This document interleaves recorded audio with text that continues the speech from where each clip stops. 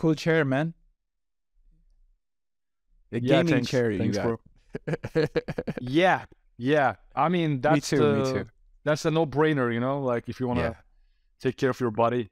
I know, bro. I know. It's super interesting. I've been sitting on. I don't do it during podcasts, but when I'm eating lunch or breakfast or dinner, or if I'm working in the morning, because I woke up today around 3:30. Usually I'm waking up at like 3:30, 3:45, and Wow, then I do so early. dude, it's just normal now. It's like it's just body wakes up. Sleep at Automated. 8. Yeah. 8 o'clock in bed. Perfecto. And so then I woke up around 3:30 something today, and I meditate for about half an hour, anywhere from 20 minutes to 40 minutes, just mood, depending on mood, how my body does. And then I come in this room to, and then I have this stability ball. You know these big balls? Like I think it's called the Swiss ball or medicine ball, something like that. It's a big ball. You mean a full physio ball? Yeah, but you can bounce on it. You can sit on it. Yeah. Physio ball or Pilates ball, they sometimes call it. Yeah. So I sit on that all day, basically. I don't sit on chairs. Except now. Only for podcast. Only for podcast. Yeah. That's a no-brainer too. Yeah. Very good for your pelvic floor. Yes, and core engagement. You know, Fatih, it's so interesting. Like, there's this concept of. So what I've realized is, when you become competent at stuff, you have a certain level of confidence, in which no matter what is happening in the environment, you're gonna stay to what you believe, right? So, for example, at Digital Jungle, where I work, and with Marta, we work together, right? There, and we sit. Everyone else is there. It's a co-working space. So, her and I, we have our medicine ball that we also have there saved. Like they save it for us. So we don't sit on chairs even there. So everyone else is sitting on chairs, but we're sitting on the ball. And and it's like weirdos, you guys. Yeah. And it doesn't even seem like weirdos. To me, it seems like we're their parents, right? Like, parents do the right thing, right? Parents do the right thing. Children watch, and eventually they may do the right thing. So I almost, it doesn't even feel weird. It's just like, oh, we're just parents here, and helping out the kids to learn. But yeah. All right, very parents, interesting. What about the checklist? Checklist is done? Oh yeah. Checklist is okay. Long done, man. Long done. You got to have your own checklist. You're like a captain pilot. Yeah. Actually, you can be. You have that capacity, I think. I know. Attention to details. I know, man. So, Fatih, just yesterday I had this discussion about, we were talking about inner gift, and there's certain things we do which we feel we are like above the rest, right? Like we're like in the top 1%. And there's other things which we're good at, but we may not be gifted at, right? So this concept of having the capacity to do something, how do you think about that? Like intelligence. Can you be a little bit more specific? Like give me an example. Yeah, for sure. So for example, when I was growing up, I always loved hanging out with my relatives, guests who came over the house. I always talked to them. I was always friendly with people. So I've always had the capacity to have a conversation, right? Okay. Now, most people have that capacity, right? People can talk, right? By the way, there's some kind of background noise. What is that? Some weird, like... Call to prayer? It's Azan. It's Azan. Wonderful. Yes. Okay. That's so cool. That's I'm so in a awesome. You're in Turkey. Islamic neighborhood, yeah. By the way, I just realized I am on so 720. cool, bro. Yeah. 720p. Is it okay? Like, or I should increase Yeah, my... it's fine. I am the same. No. You're good. Okay. I don't think you can increase that. You're good. So, back to capacity. Yeah. So So everyone has the capacity to have a conversation, but very few people have the capacity to, meaning being gifted at a conversation, right? Being gifted at conversations means you listen, you are very attentive, and you are empathetic, right?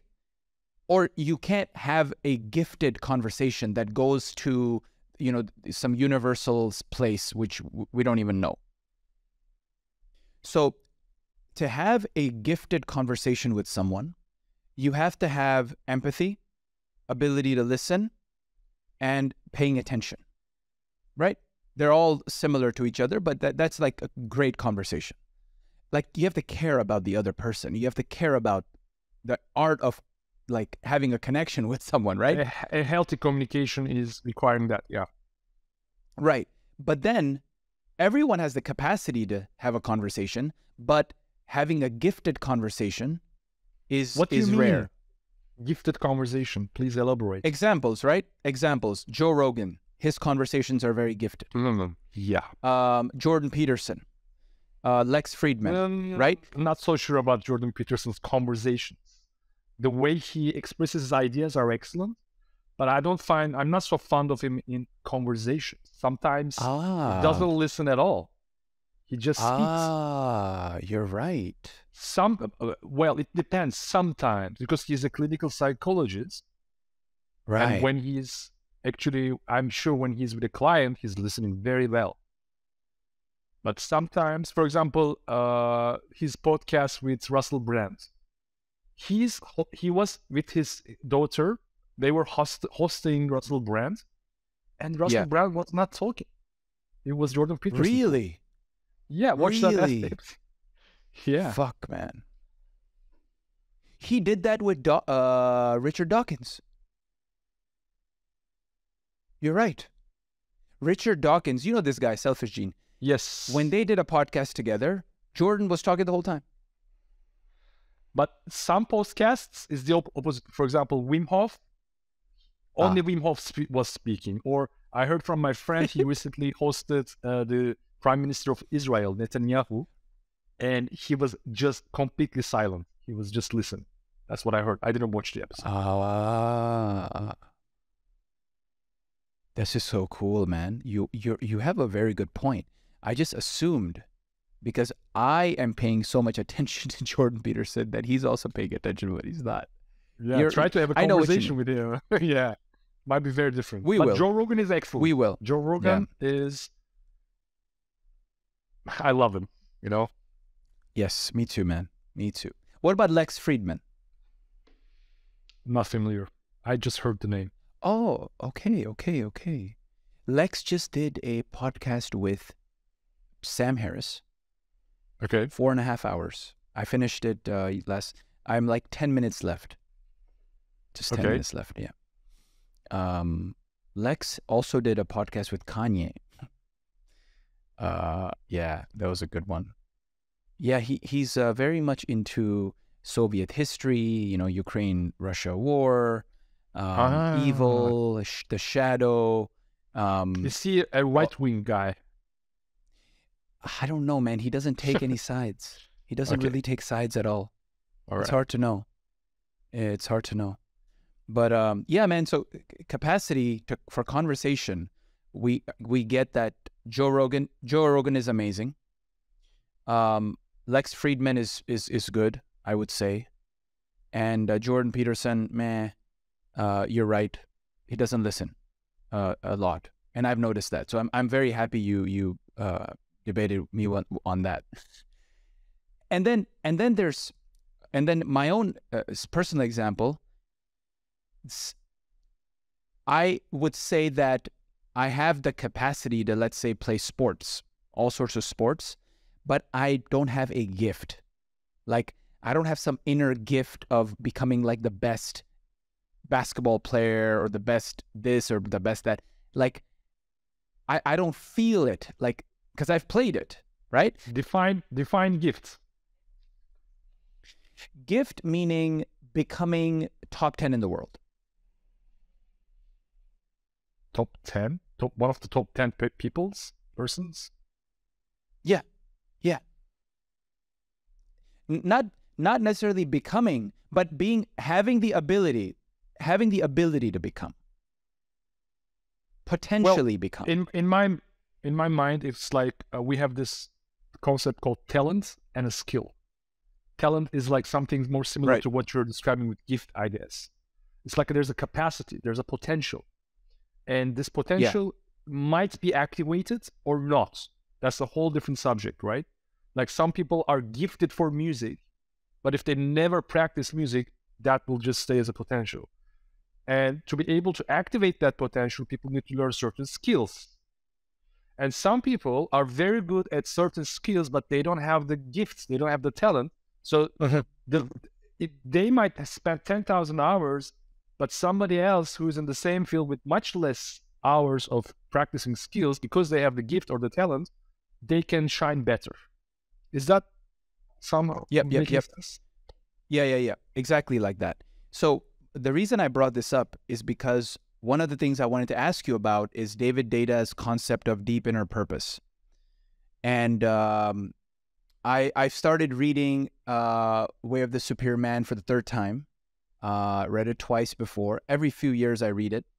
And the reason I started reading it now is because, or rereading it now, is because I have felt the shame coming back a little bit in my head, a shame and guilt stuff, shame of having sexual desire for women.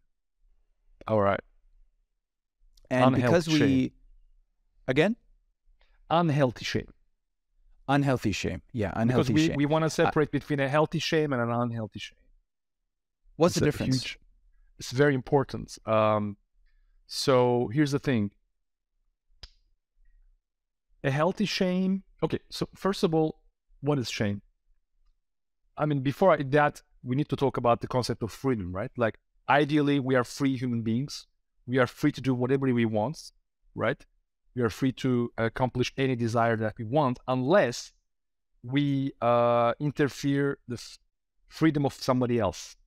What do I mean by that? For example, I want to freely express my sexuality. I want to express my nudity, for example.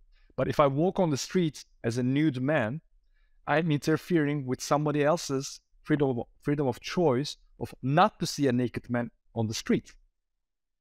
So, and I get ashamed because of that, and that's a healthy shame, because I'm respecting the boundaries of other people.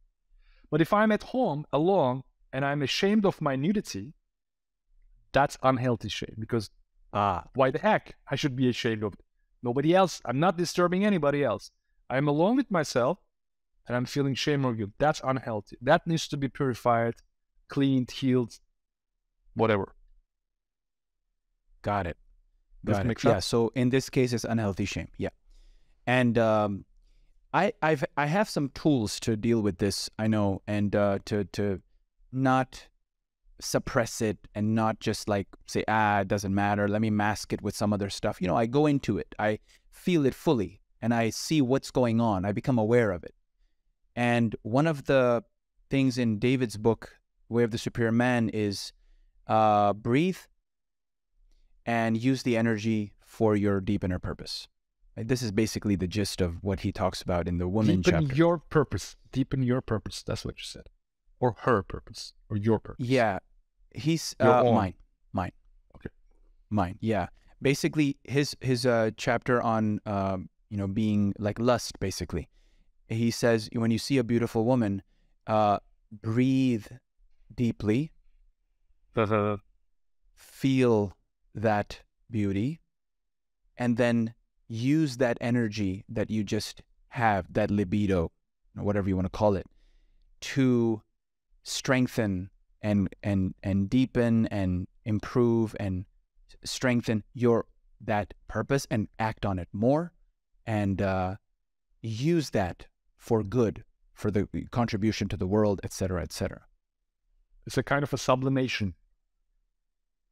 It's exactly sublimation. And you taught me so much sublimation stuff, man, with the Uddiyana Bandha and all the stuff you taught in me in the past and over the years. So what is your sort of take on deep inner purpose and this concept of lust?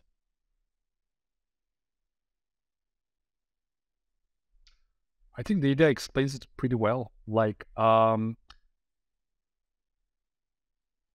authentic masculine man who is conscious is, of course, considering his purpose and trying to deepen his purpose. So, I mean, it doesn't matter so much exactly what technique you use. You can just do it mentally, you know, like based on your life philosophy. You read Stoicism, you read Buddhism, you know, like, and you kind of learn how to handle this kind of lusty situations in a different way, or you use breathing, or you use Kundalini yoga, like the bandhas that I've been teaching you, or make a combination of them. But I guess there is the main point. I think we men, we should not be suppressing the lust, right? A lot of guys, a lot of men do that. They just act like they don't have it. Yeah. They just sit on it, just suppress it, and then it lurks somehow in a different way, which is in a nasty way, because it's just suppressed, it's not processed. So when you follow the way that data suggests, or I suggest, or you find yourself, you're kind of processing, you're kind of working with it, you're subliming it, you're transforming that energy to a higher lust, perhaps. Like, I like what Jordan Peterson says about desires, for example. There's low desires or lower desires and higher desires. So I have a lower desire to have sex with as many women as I want, for example. And that's not serving. If that's not serving me, what can I do? I have two main options. One of them is to try to suppress it, try to cut it off, or to focus on higher value desires. Like, oh, okay, there is this thing that is there, but there's this amazing thing that's up there, that's so amazing, that's taking all my attention, all my energy, all my passion. So I don't have to worry about this so much. It's still there, lurking somehow. But for example, like to serve humanity, to have a family, to take care of my child, you know, like something, this higher desire. So when in my day-to-day life, I need to make decisions, I make decisions based on the pulling from the higher desire, and not something on trying to get away from the lower desire. Does it make sense? Yeah, it makes 100% sense. Is there a time when this switch happens? Because for me, before I met Marta, I basically had the higher desire the same as the lower desire. It was the same thing, right? It was just like doing pickup, you know, trying to become a Dan Bilzerian character, Hugh Hefner type character. And I made it my life's goal. It was more like a revenge thing, right? Like, oh, I messed up in life, my, you know, culture, religion, blah, blah, blah, suppress my sexuality, blah, blah, blah, victim mindset. And then it's like, now I'm going to like take revenge on them, and I'm going to prove them wrong, or prove myself wrong, or like, you know, go out and run amok in the world, right? And then at a certain point, I fell in love, basically. So it's like, now I can't imagine a life that is not with family and children and grandchildren and all that, right? Because now it's like, well, this is a beautiful life now. Now I get like my parents' life, or other people who are like settled and kind of, you know, living. My brother, for example, has 2 kids, like living that life. So now I don't see another thing except that. But my brain still has the wiring for that, right? And that's probably going to stay there a long time. Sure. I'm assuming it's going to stay there my whole life, the whole life, right? Till I'm a great grandparent, however long it goes. But I feel that it's best to embrace it. Embrace it. Not, because see, Fatih, when we do Uddiyana Bandha and we do sublimation, we are under the impression that the the thing needs to be sublimated, right? It like needs to be somehow transformed, transmutated into something else. So you already are a little bit treating it as negative, like a little bit. You're like, you know, you're not fully embracing. Because obviously, if you fully embraced, I learned it from Jordan Peterson. He said, whatever craving you have, whatever temptation you have, take it to the limit. Go with it. Go. Let's see where it takes you, right? So it's like, okay, cheating on my wife. Okay, well, let's say you go after some girl. Okay, you cheat. All right, then what? All right, now you can feel that after the cheating, the connection with your partner will be less. It might break. You might get caught. You might tell her and be honest. That girl might do something. You might feel regret. You might regret it for the rest of your life. There could be so many issues that could happen with the cheating. So now you keep that outcome in mind next time the craving happens. And you say, do I want to go there? So does Jordan Peterson actually recommend you to go there, actually, or just do it in the mind, you know, just visualize, imagine you're doing it? If you remember. He basically said from this very short, they also had there's a lust 10-minute video where Jordan is in the Exodus series, and he's sitting in the middle with all these old guys around, and they're talking, like there's an Israeli like rabbi guy, then there's like the psychologist guy, you know, and there's a bunch of people, and one of the Israeli rabbi Jewish guys says, in Judaism, it's the act that matters, not the thought.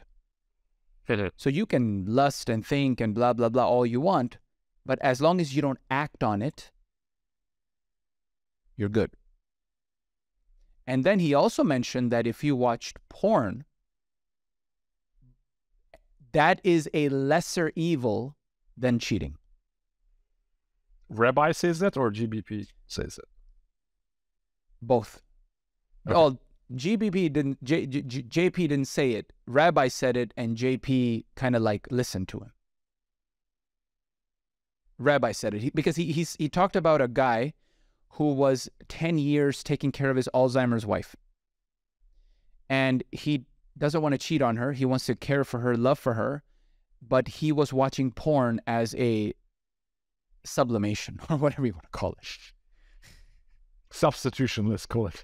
Substitution. Okay. So, yeah, what are your thoughts on that, man? Like lust and like, because for me, the wiring is very strong, very, very strong, right? Because I literally was spending, I mean, that's why I came to Kiev. I went to different other cities, right? It's like, oh, hot girls, hot girls. Oh, I'm going to a new city. Does it have hot girls? Oh, no, I'm not going to go, right? I declined a postdoc with Mike Merzenich, who's like the founder of neuroplasticity in San Francisco, because this doesn't have hot girls. Like, no, it doesn't have hot girls. Forget about it. So my life literally revolved around this pickup concept was like that. So it's like a Buddhist concept of samsara, you know, like, or samskara actually. You have this like, it's like your mind is like a garden, okay? And there could be all kind of different plants. There could be beneficial plants or harmful ones. So, and you might have nurtured the, let's so forth and so call it, negative ideas, negative tendencies, and they are really deep into your garden. Even if you cut them, you know, like, will come up after some time. But if you stop nurturing them, if you keep cleaning them, at some point they will be less and less powerful over you. They will distract you less and less. So it's a process. It doesn't happen overnight, you know, like, and also imagine the volume and the time that you have been nurturing these thoughts and ideas for so long time. So it will take much or less the same amount of time, maybe a little bit lesser if you meditate really effectively, I guess. Your mind will be cleared from them. But you said something really interesting before that. You said that, you know, like when you do sublimation, you kind of label them as negative. Well, not necessarily. Sublimation is a very technical approach. Like, it doesn't really care about how you label it. How you label it is another, it comes from a different aspect of us, which is more about the mind. But the sublimation is just about energy, right? And I need to go a little bit deep into the yoga physiology here. Like, we have the chakra system, right? Like, we have 7 main chakras, 7 energy centers that all have their different consciousnesses, their different level of consciousness they have. For example, the second chakra is all about sexuality, lust, all coming from the second chakra. The third chakra is more about willpower, honor, you know, like heroism and courage and stuff like that. The fourth chakra, the heart chakra, is more about love, you know, like divine connections start happening there.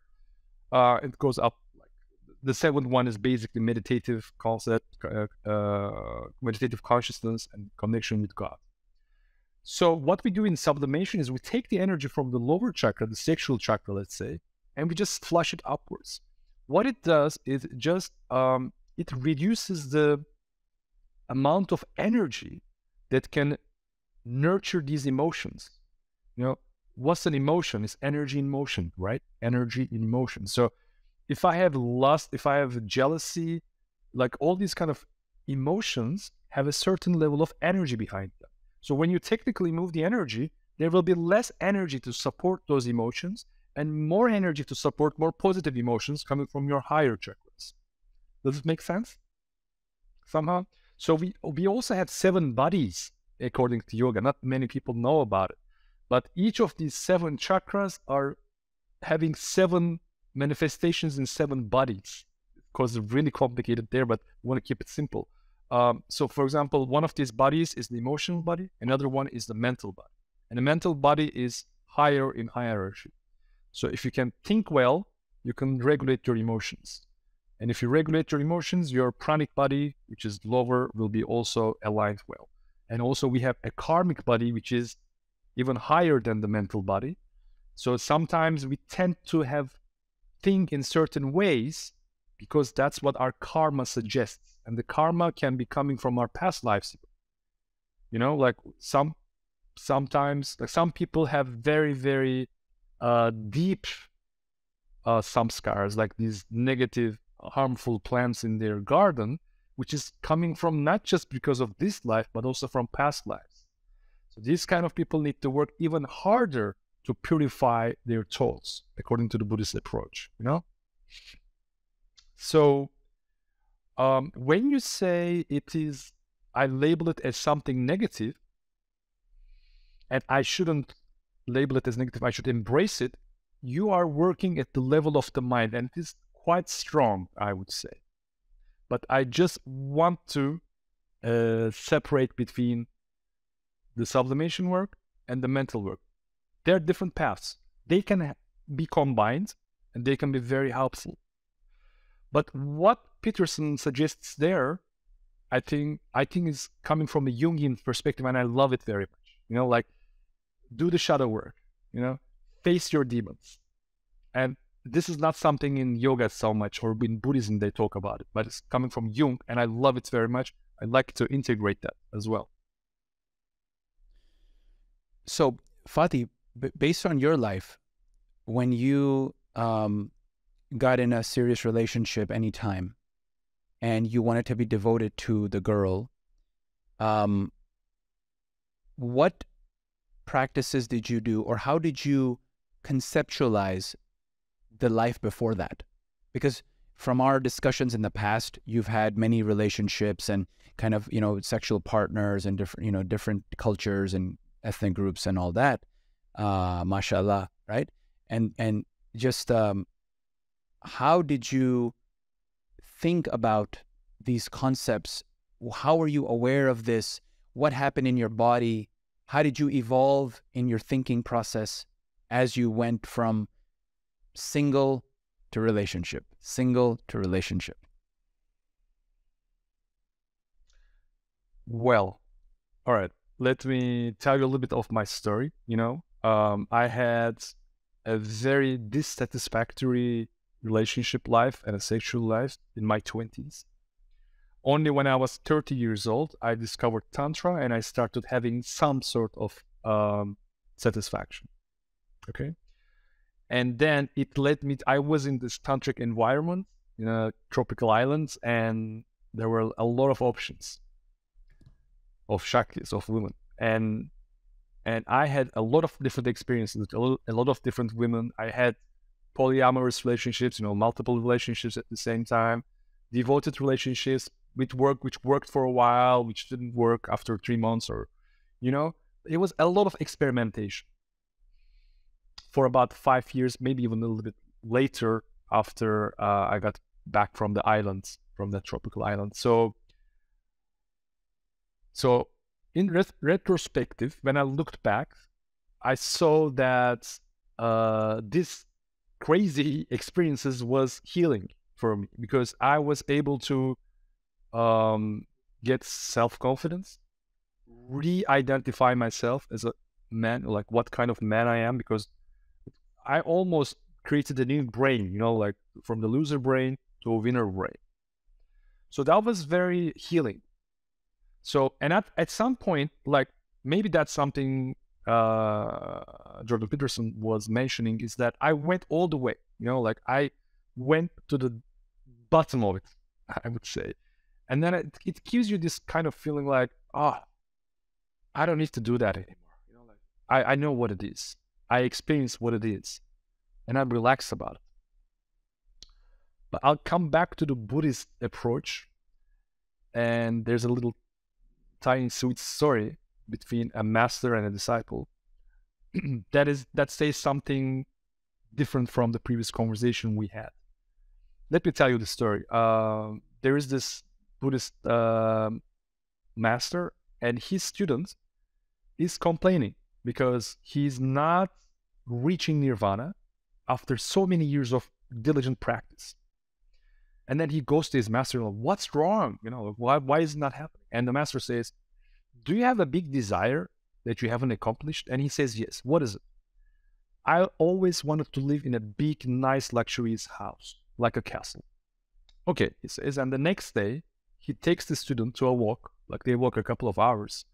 And then at some point in the nature, there's a big, nice house standing alone, like a villa, like a castle. And he says, do you see this nice house over there? Yes, master, I see it. You know what?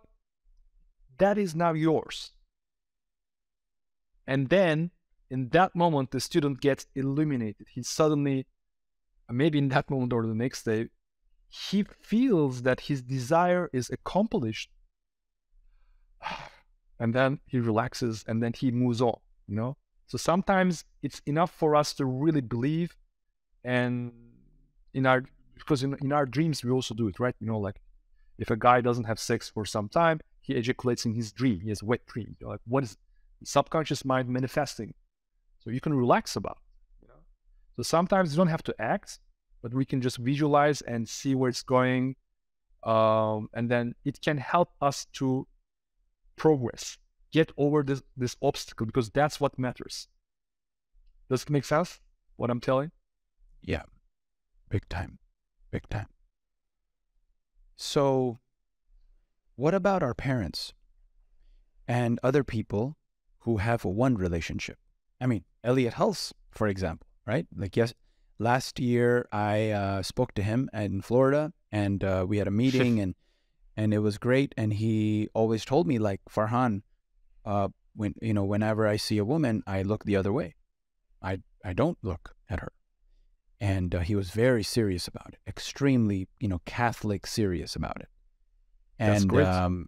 Right. And so because he's embracing, Jesus and Christianity, he's like big time Catholicism, and he has a Catholic masculinity, like his brand, it's like a rebranding type thing. So, really?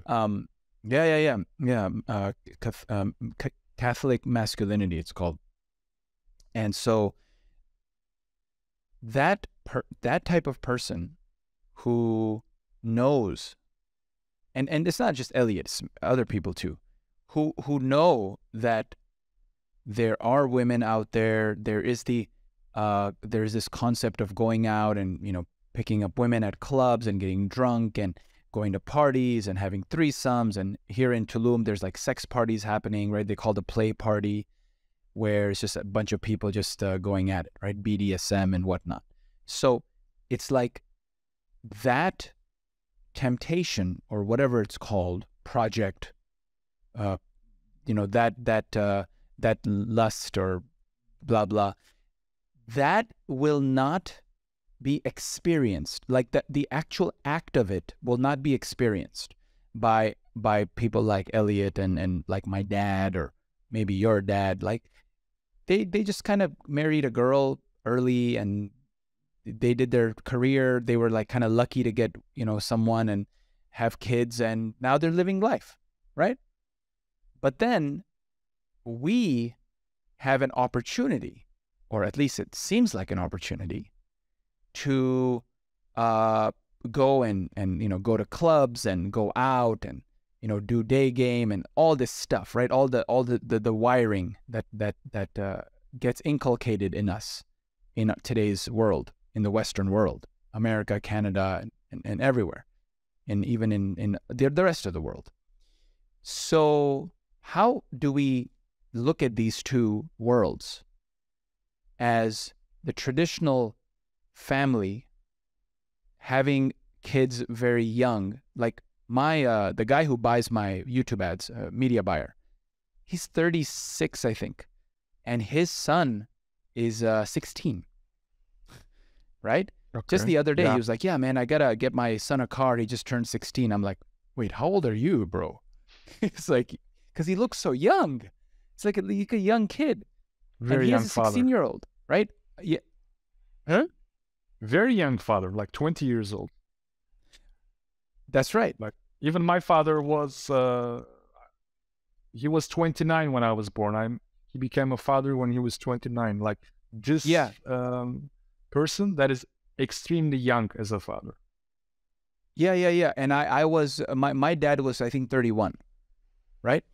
So how do we look at that? Because there are people like Dan Bilzerian and Hugh Hefner and other players and stuff who I met a bunch of them in Vegas myself when I was living there for a year. They spend their life not with family.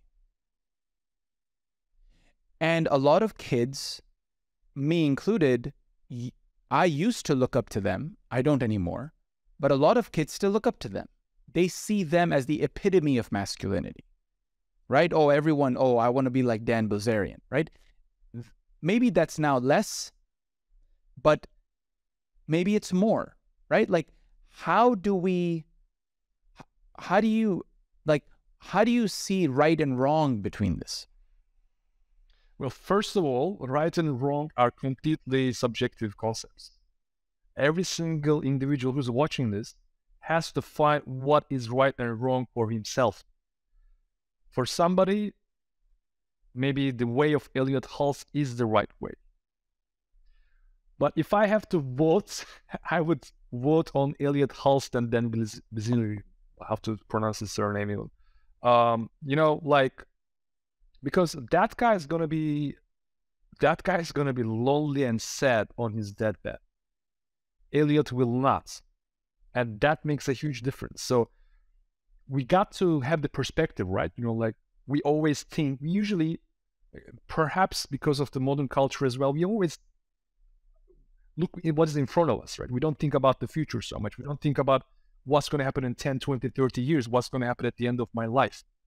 Right. So when it comes to family, family is a big asset in terms of old age happiness, right?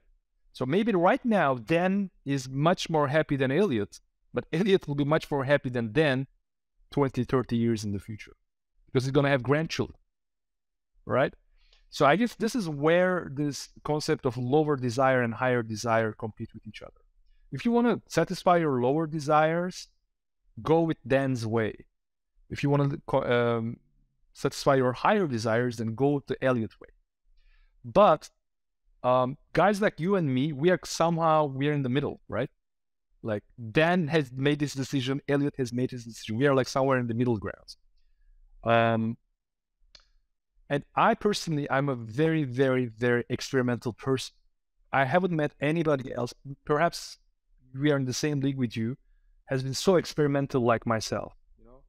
And this is a kind of like a disclaimer that guys listening to this should not follow my footsteps, because I'm taking the risk for my own life. So what I'm doing is not the exact right thing to do. I'm just experimenting, man. I'm just want to see what's the results going to be like. So I experimented with this multiple relationships, like tantric relationships, for 5 to 10 years. And then I got married, then I had a kid. And of course, when you get married, you don't think about something like that. You need to find someone who is very, very, very satisfactory for you in all the concepts of life, you know, like sexually, emotionally, mentally, culturally, spiritually. You need to align your goals, you know, your hobbies should be aligned. And I thought I made the right choice, but I realized I didn't. It was a failure. I'm divorced now, and it's a big pain. So I'm not the right person to follow in that sense, but somebody maybe can learn from my mistakes. And we can perhaps discuss about this, Farhan, you know, like what constitutes a good partner, but maybe a little bit later. You told me about this many times. You taught me this stuff, yeah. Yeah, but right at the moment, you know, we are talking about something really interesting, you know, because when I look at social media, like I see a lot of guys like into Dan Bazillion way, and a lot of anti-movements like trad guys, you know, like traditionalists. And I find them, I really like them. First of all, I really like this concept, like I see these memes on internet, like there's Dan Bazillion with 10 women around her. This is not a stretch. And another guy with 5 kids and a wife, this is the real stretch. You know, like this is the real shit to do. Like, it's really much more hard. And that's true, you know? Try having a kid, just one kid, and continue the marriage. It's a damn hard work. It's a, like, some of us are more lucky to run it. For example, when I look at Ben Greenfield and his wife, you know, they are very good relationship. But both of them, he and his wife, they had problem-free, trauma-free childhoods. So they don't have a lot of issue to connect and to run the relationship. They're peaceful, harmonious family. But I had a very difficult childhood and a teenager life. That makes it very, very hard for me to be harmonious in a relationship, in a romantic relationship. So I have to do a lot of inner work, even to come to that terms, like even to get married, even if it didn't work. Perhaps if I wouldn't even do my inner work, I wouldn't even be a father. But of course, a divorce is not the best thing for our child. It's traumatizing for her. So the ideal scenario is to get married only when you're absolutely sure that this relationship is working. It's going to be working for the rest of your lives. You know, you need to put all in. And that's the meaning of marriage. And that's not fit for everybody. It's a major decision, especially if you're going to be a parent. Because some people, like some of my friends, they get married and they say, no, we're not going to have a kid. So why marry? Okay, that's their decision. But if you're going to have a child, if you're going to become a parent, oh man, it's like the major shift in your life. Like my life is separated between before parenthood and after parenthood. Everything becomes much more difficult, first of all. You know, everything becomes, it's like you're playing a computer game and you're playing on the normal difficulty level. You know, enemies keep coming, you're shooting them, whatever, life has its challenges. And when you're a parent, everything is the same, but its difficulty level is hard. You know, like just to have a baby at home, you know, like she's crying at home at night, all night long. You can't have a good sleep, you know, like all your routines are getting messed up, especially the first 3 to 9 months after birth, you know. And if you're not really a great team with your partner, you're going to mess up. And especially if you don't have support from an extended family. Her parents, your parents, especially her mother and your mother, if they don't come and help to support the situation, it can be like hell. You need to be able to manage that time after birth. She's gonna have her what's it called, post-birth trauma, let's say, depression, post-birth depression or something like that. Postpartum, yeah. Especially if she's not a young mother, if she's after 30s, it's going to be even more demanding on her. So there are a lot of criteria to look into to kind of evaluate before you make sure you're jumping into the marriage with a child in mind. So let's talk about these things if you want, or the other subject, because there's still things I wanted to say, I couldn't say it. About these trad guys. Okay, let me say it. The trad guys. Yeah. So like, they are like, some of these ideas very popular on Instagram is like, find a lover when you're in the high school. Don't have sex before marriage. Just find a partner and stay with her for the rest of your life. Have sex with only one partner, and that's your wife or husband that you're going to have children from. I find this idea that it wouldn't work for everybody. Maybe again for Elliot Halls, obviously it works. For Ben Greenfield, somehow it works. Okay, but for me, I knew that it wouldn't work because I needed this healing. I needed to get back to my self-confidence, and also here's the tricky part. Because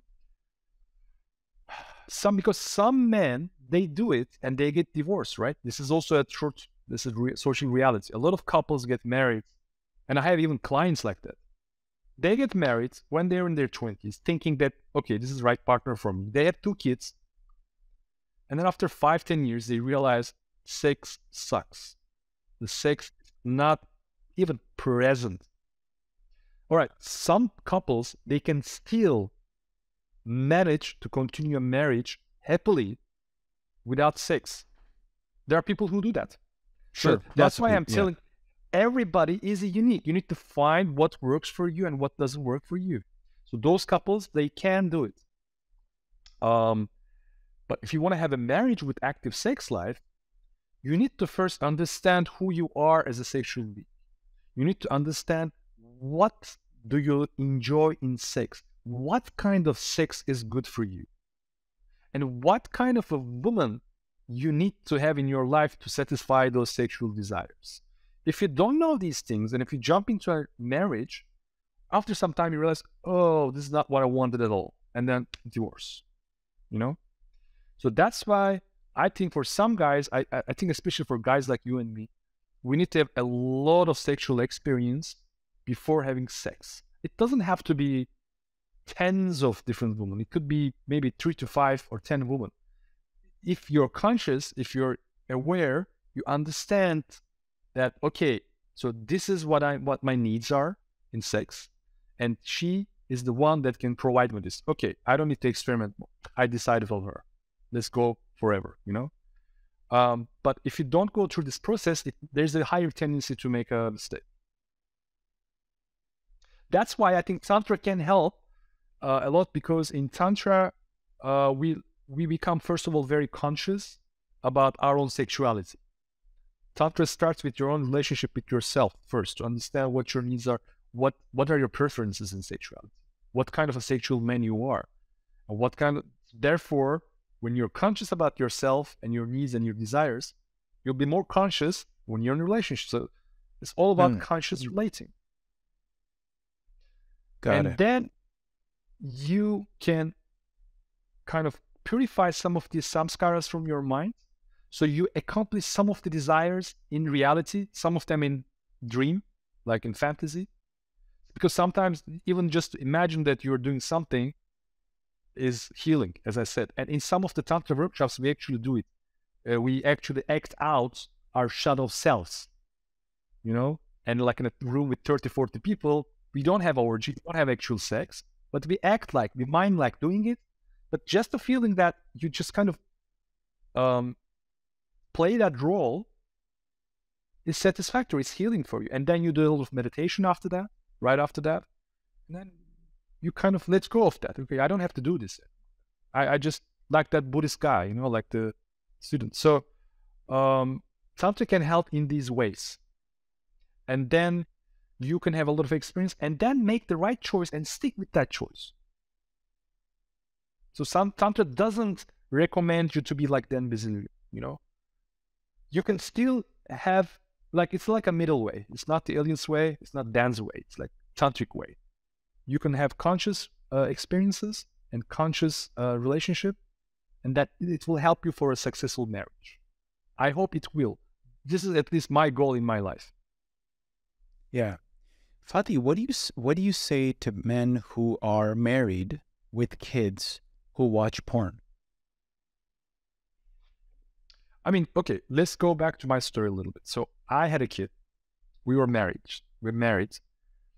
And I wasn't thinking about porn. I wasn't thinking about other women at all for a certain amount of time. If the sex is good, why should I? Right? If the connection is healthy and satisfactory, why would I? And so, and all the layers were fulfilled. You know how you said intellectual, spiritual, emotional, physical. I thought they did, but some of the things I rushed a little bit. I see. Over the time, I realized that they were not really there, but I was like projecting that they were there. Aha. But some of the things they were present were also lost after childbirth. Really? Yes, this is something you need to be really aware of. Why is that? Why is that? Couple of things. Like, first of all, for a mother to give birth is not something easy. And some mothers, after birth, they cannot recover their sexual routines. They need a break. They don't want to have sex for a while. And you also will have a lot of prolactin in your body. Right. Sure. Because huge increase. Yeah, even when your partner is pregnant, it starts coming up. So your testosterone levels will be lower too.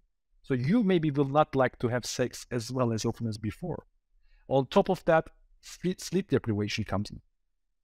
Of course. On top of that, exhaustion comes in, you know? Right. This, if you, I'm going through this amazing course of Jordan Peterson, by the way, the Understand Myself, 5 big personality traits. Yeah, I did it. Ah, you did too? So I did it. Especially if neuroticism is high, you know, if both partners have high in neuroticism, yeah, there will be a lot of friction, there will be a lot of fights. So, and then it's like a test for the relationship, by the way. Every couple go through this. I talk to my friends. I've had her do the 16 personalities test. We've both done that. And I know Jordan says you want a partner who has 1 letter difference. Right? So for example, I'm ENTP, she's ENFP. Well, this is another model, Farhan. It's another one. Yeah, I know. I know it's another. You know. I'm just saying. Yeah, I know. I'm not very familiar with that model. It's the Jungian personality type test. Right. I'm not very familiar with that.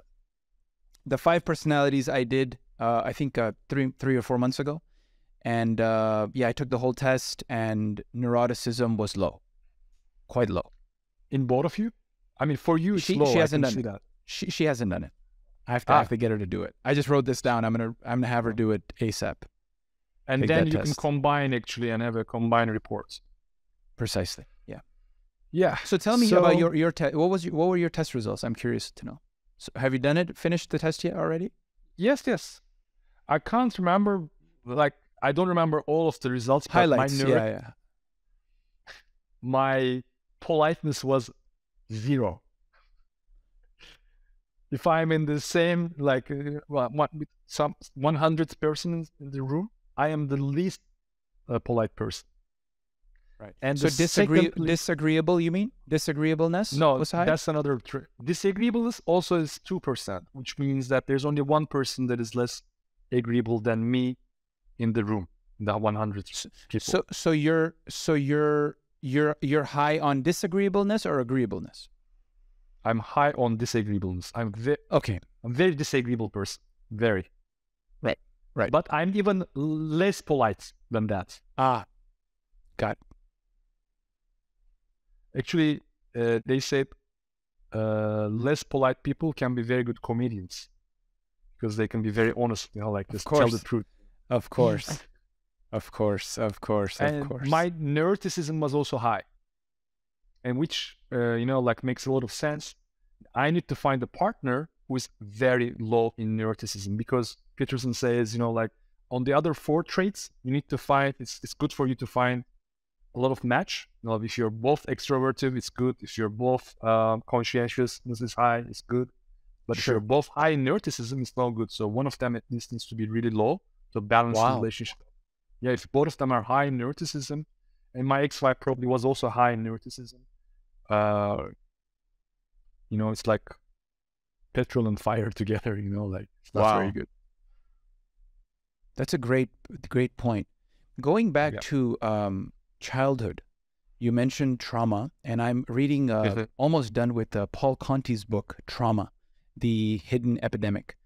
And he has been on several podcasts, Andrew Huberman, Lex Friedman, and he also treated Lady Gaga and Kim Kardashian and other people, celebrity type therapist. And he writes about certain stories in this book.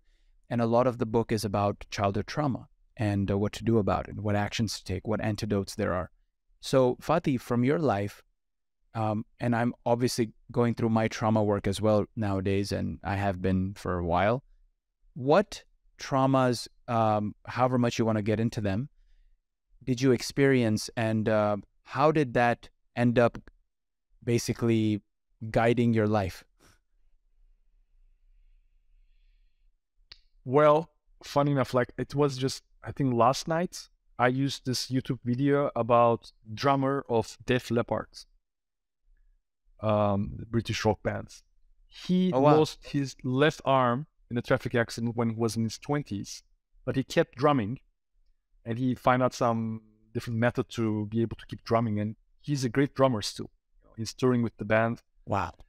And it was a touching interview, and he's a really interesting person. Actually, at the end of the interview, journalist asks, you know, like, if you would consider this accident that resulted with your lost arm, do you think you would want not to have this in your life? And he's very emotional, of course. He's like, I think it helped me to grow so much that I wouldn't say otherwise, you know, like I'm okay with that, you know, like, because it was a tremendous boost for my life, you know, like it's a big trauma, of course. So it's all about how we deal with the trauma, right? And when you ask this question to me, well, I'm still struggling too, you know, like when I was a kid, when I was 3 or 4 years old, I had this social trauma. Like I had almost no friends in the neighborhood. There were a lot of children, and I would be excluded all the time, and big time. And even I think I had some, like, well, how do you call it? Like, I was pushed, I was beaten up a little bit. Bullied a lot. Yeah, bullied a lot. It actually continued well into my teenager life too. You know, like we were moving a lot. I changed schools like 4 or 5 times. And in some of the environments, I was a good fit. I didn't have any issues. But then 2 years later, we would move to another school, and then there I would be bullied again. But I think it all starts in the childhood, like early childhood, 3 or 4 years old. So my first memories were about social relationships was really traumatic. So it always resulted with me to have a lack of trust towards other people and lack of trust for society, which I worked a lot, actually. If I wouldn't be doing what I'm doing today, probably. Fatih, what was the source of the bully? Some kids, like, for example, myself, when we moved to America, I was fucking lucky, man, because I was in classes with all white people, right? So it was like the gifted and talented group, right? The advanced classes and all that. So we only had like 20. Yeah, so we had like 20 people in the class, and I was the only brown kid. Everyone was white, but I didn't feel any racism because they were all like trying to get good grades like me. We were like the good, you know, the high achiever kids. But my friends who had just immigrated, they had a hard time. And I had at least one I remember one specific event of getting bullied, but I was bullied by my own people. Ah, that's interesting. Yeah, Pakistanis like Wow. kicked my ass. Like two brothers and two cousins, they beat the shit out of me. That's why you don't speak Pakistani accent in English? Ah, yeah. It beat the accent also. So I think I got really lucky that I wasn't like physically or overtly bullied. Maybe I was bullied like subconsciously. People said something. Maybe I ignored it. Maybe I suppressed it into my subconscious. I don't know. But for sure, I can't feel any moment where like someone came up to me and bullied. It was rare. Even if it did happen, it was rare. Maybe because my accent was already okay at the time. Maybe it's because I already spoke decent English when we came to Pakistan, because I went to English school in Pakistan. But yeah, man, I guess I got lucky. But for you, what was the source of the bullying? Why they bully you? I never thought about it. Well, I have two answers for that. First of all, is more logical. The other is a little bit more superstitious. The first one is that my father was in the army. So this whole neighborhood, all the other kids, their fathers were in the army as well. So I think maybe they were projected a lot of violence from their parents somehow, and it was a tough environment, and they didn't have a lot of compassion and mercy for other children. They were very tough. But actually, I need to tell you that I was also thinking and feeling traumatized from my father's side, because I would be bullied in the street. I would come home crying, and my father would be angry as, why are you getting beaten? That's no good. Yeah, you know, like I wanted to have some support and feeling of safety at home, and at home I don't feel that. So it's even double traumatizing, you know? Father issues. God. Yeah. My very God, important. man. So that happened from when you were like elementary school, first or second grade? No. 3 years old to 4 years old. Wow, before school started. Yeah. I mean, like when we were 5, we moved to the situation change. So for 2 years, everything was sweet. You know, that was not a problem. Yeah. And then when I was 7, everything was okay. 8, 9, 10. Yeah, like these years were fine. But 3 and 4, those 2 years were but you are quite young, right? Like, it goes very deep in your psyche. And then when I was like at the secondary school, around 12, 13 years old, I started getting bullied again. Like it was a not completely different city, school. And I was just becoming a teenager. And the boys around me were also getting high on testosterone. So I was getting bullied there quite a lot. So don't want to blame testosterone, but that's just an explanation. Maybe I'm scientifically incorrect. Sometimes we should blame testosterone. It's okay to blame it. I mean, it's when we come to that point, I would say there's like, as in the book King, Warrior, Magician, and Lover, the authors write in the introduction, there is mature masculinity and there's immature masculinity. So the problem is immature masculinity, not a mature version of it. So, like, same for femininity, I guess. So my superstitious explanation for this bullying is I had this really interesting, I know you're not so much into it, but very interesting esoteric kind of reading from India. And it's the most accurate astrological reading that I ever had in my life. It's not even astrological. They don't even ask you your date of birth. And it was mentioned that 2 lifetimes ago, I was a very good doctor, like a medical person, medical expert. And then towards the end of my life, I started abusing people, like really abusing this power. and people had a lot of negative emotions towards me. And I guess that's also the reason why I had not just this bullying in my childhood, but also very bad health all my life, especially when I was a kid. Believe me, the health problems was probably overwhelming than this bullying, because I was getting sick every winter and getting antibiotics every winter until I was 18 years old. I think it happened every winter, and it messed up my gut flora. And it even, I think it created this slight autism in me, or dyslexia, attention deficiency, like things like that. My nervous system is very sensitive, so I need to really maintain it, take really good care of it, my whole body and my whole health, actually. If I do a little bit, if I start losing something, like I become very easily agitated, and it's very easy for me to lose my nerve. So, Gotcha. Yeah. What does I want to know, because yeah, you're right. I'm not. I wouldn't even say esoteric, because obviously esoteric is a very broad term, and it could mean so many different things. And I mean, I come from an esoteric faith, so I was brought up in esotericism, right? Like as an Ismaili, which is like a Sufi type of sect. We were trained in meditation since we were kids. So like for example, Ramadan, we don't follow it, right? We don't fast, because Ramadan is exoteric. So for example, when I was growing up, no one fasted. I mean, we're Muslim, but we don't fast.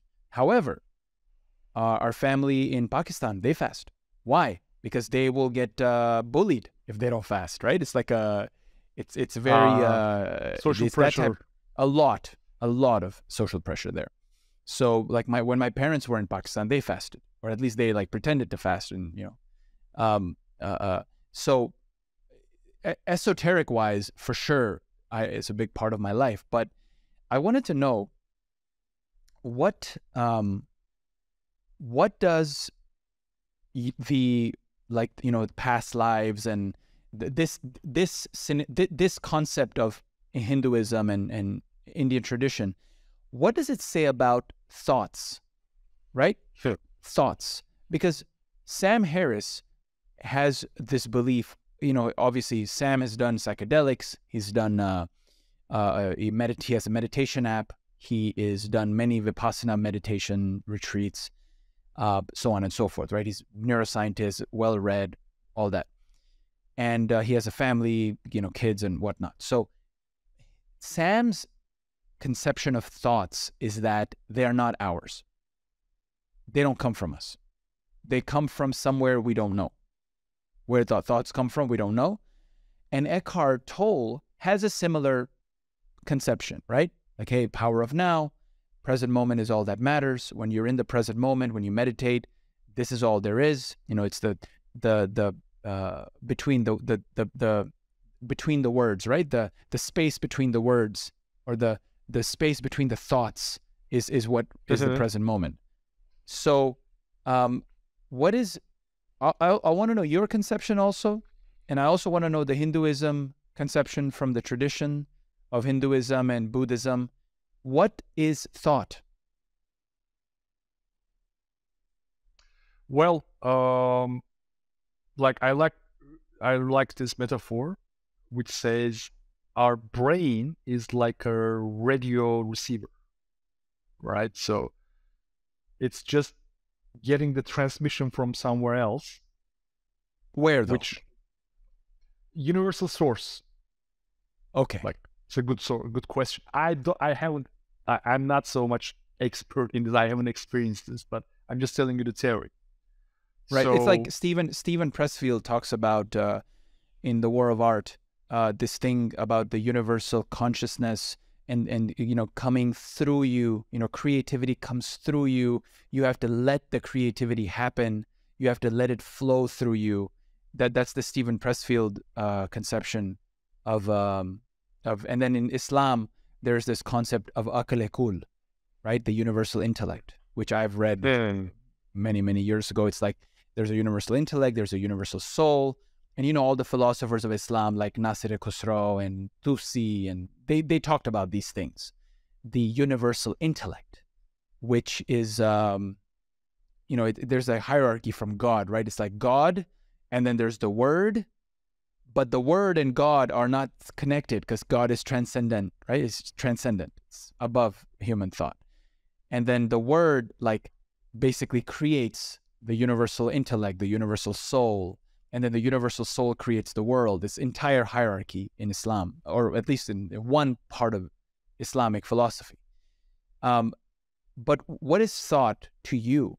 Like, how have you felt about thought? So when a thought enters you, do you pay attention to it or you let it go?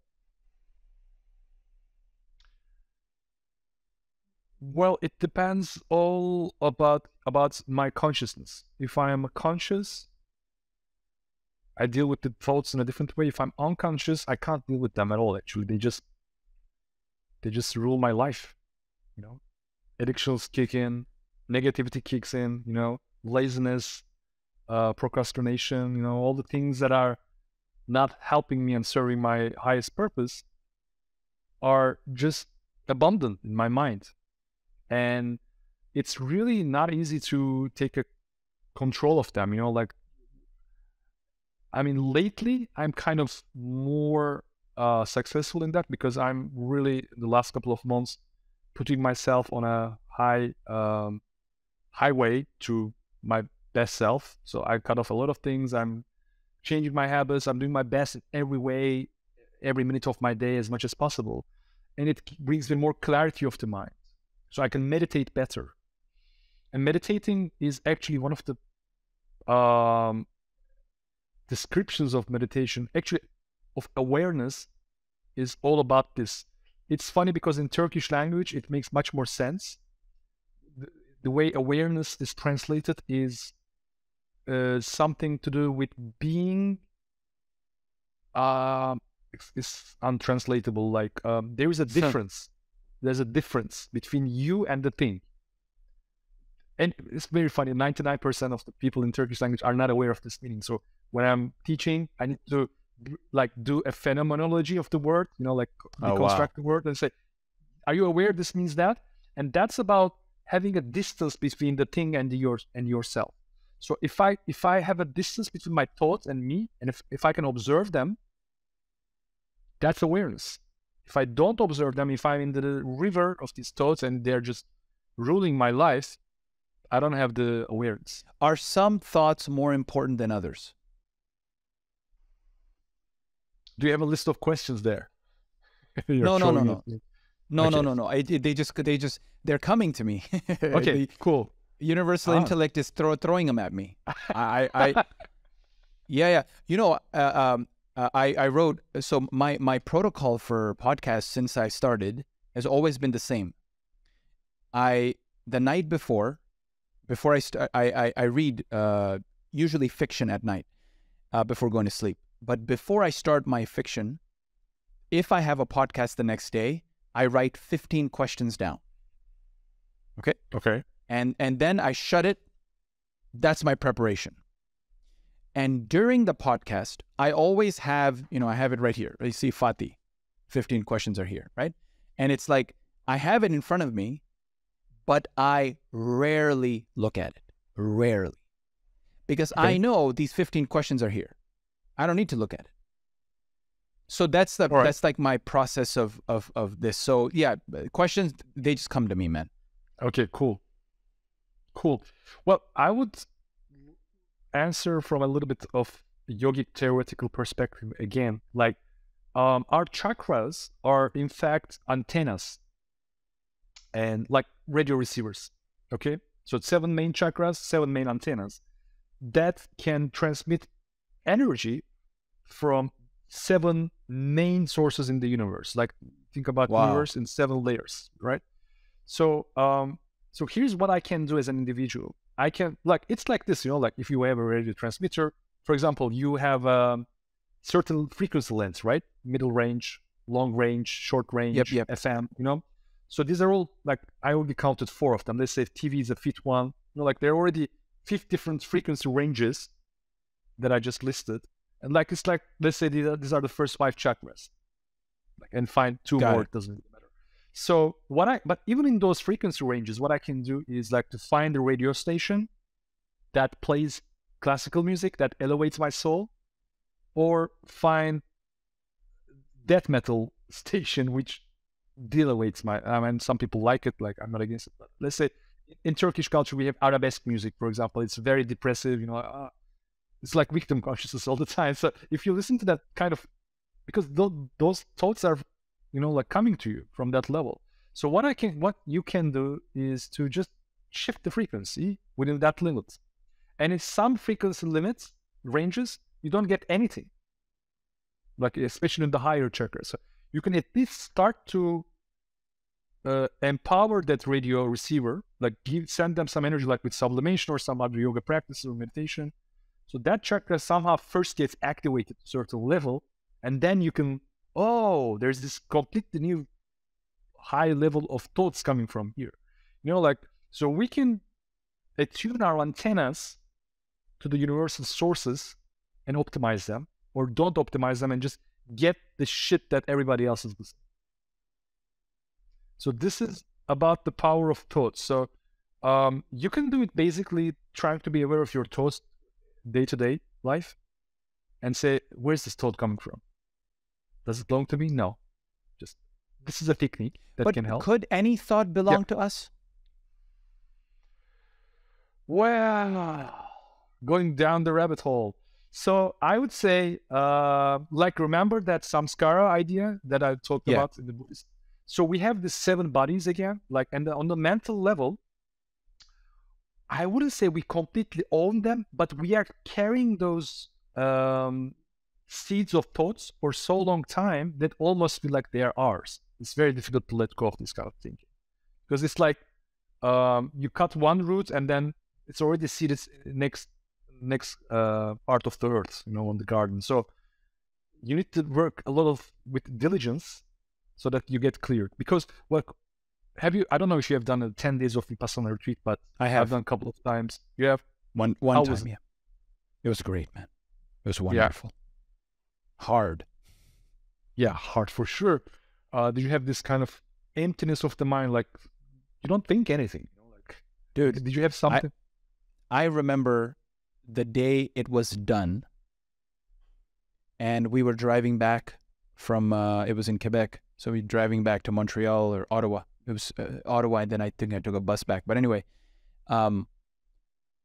the happiness and joy and peace I felt, and it was this deep letting go, and it was so much peace. The connection and the intimate feeling with the universe was unbelievable. I still remember it, man. I still remember how happy I was to just talk to someone. Like, it was bliss. It was bliss, man. It was hard, but it was great. For me, it was the opposite about talking to other people, because I remember sitting on the 10th day. I was in Kyoto, Japan, maybe one of the only foreigners there. And then the 10th day, they let you socialize, right? You can start talking. But my mind was so resonating with so much frequency. When people come and started talking to me, even just to hear the words was painful for me. Wow. I remember that. Yeah. But so I need some days to integrate that. But I remember that, your mind becomes so clear that you're not thinking anything for a while. And that's a bliss. And then it helps you to realize that, when you're not doing that, your mind is full of thoughts all the time. Osho has a very interesting metaphor to explain the situation. He's like, you're standing, you're using your leg muscles. When you don't need them, what you do? You sit down and you rest your leg muscles. Why don't you do the same with your mind? You're thinking. You don't need to think. Why you keep thinking? It's like a conspiracy, we're always prone to thinking, We cannot just relax. And these thoughts are coming to us from the culture, from the environments. There are even like honest conspiracy theories about this. Back in my yoga school, they were Romanian, like ex-Soviet, my teachers. So maybe they had this tendency to think about like this, but maybe they were true. And one of the stories was that, don't want to put down Masons here, but this story was about Masons. And in capital city of Romania, this Masonry center, they had some really developed persons with meditation. And when everybody's sleeping, they would wake up and they would emit these thoughts to the city, like certain forms of thinking. So we are, whether you believe it or not, I think it's obvious that we are being brainwashed en masse almost every day, every minute of our lives. Yes. Social media, CNN news, like there's a lot of brainwashing going on. So spiritual evolution is somehow also being able to break free from these patterns of the society and go rogue to some extent. Got it. What are your thoughts on synchronicity? So Carl Jung had this concept. I think he was maybe the first one who like formalized it and conceptualized it. And I've had multiple events in my life where I thought of some person and they appeared. Literally, they appeared. And I was like, wait a minute. And then my scientific mind came, the probability is probably not so low for this. You ask like a Neil deGrasse Tyson or, these guys, they'll say stuff like that. Well, you're living in a city, it's this small, like just the other day, I was having a drink with some juice. I was drinking some passion fruit juice, and the guy was drinking some cappuccino. And we were talking about the podcast. He's going to come tomorrow. He's a guest tomorrow. And he's from Montreal. He's a developer, developed an affirmations app. Very spiritual guy, like really good guy, very good story. And I was talking to him about Rachel because I had Rachel on the podcast just the day before. Before we talked, we're having our coffee, and he was like, Rachel was here, and then blah blah blah, and literally 30 seconds later, Rachel appears, and I was like, you see, this is Tulum, this is Tulum, it's not even surprising anymore, and these things have happened tens of times, right? They're like happening maybe 30 times. Like it has happened. Yeah. I think they're happening more often to you compared to some other guys because, okay, honestly, not a rational explanation from my heart. I think because you're on the right track, because you're doing the right things, the universe is conspiring to help you, to support you. They bring the right persons to you. You don't waste time. You don't lose things, because you're aligned with the universe, aligned with your higher purpose, your higher self, your deepest purpose, however you want to call it. But I think synchronicities start happening more and more beneficially when you're on the right track. This is my belief, not a logical explanation. But they started happening to me quite often too. Like I can say spooky things as well from the last couple of weeks. Even today, after you, I'm gonna have 2 strategy calls with 2 different clients, and their names is the same. And that's a rare name. I never took somebody from that name. Like 2 of these guys, and this happened to me 3 weeks ago also. Like the same 2 guys with the same name. And it's a rare name. In Turkish, we have a lot of different names. Okay. It was a month ago. That makes sense. I was watching this. I'm not so much into Hollywood, but somehow I just push myself to be aware of what's news, like what's going on. Normal world. And I saw that one of the movies that were in the category of best movie was about Elvis. I'm like, wow, they made a movie about Elvis. That's great. Oh yeah. Just go to IMDb, and I watch the trailer, open the page, and meanwhile my radio is playing. I have this rock radio, and I'm just open the page about the movie Elvis, and it starts playing "Calling Elvis" from Dire Straits. And I'm like, is this a joke? Like, and things happen like this all the time. It's funny. Wow. So it's an antenna that is communicating with the universe. Because, Fatih, for me, if I believe in Sam, who says thoughts are not ours, and I believe in Eckhart Tolle, life becomes quite fun. Exactly. It's like I keep coming back to this thing, and I want to ask you this as well. Like, what one thing would you want the world to remember you by?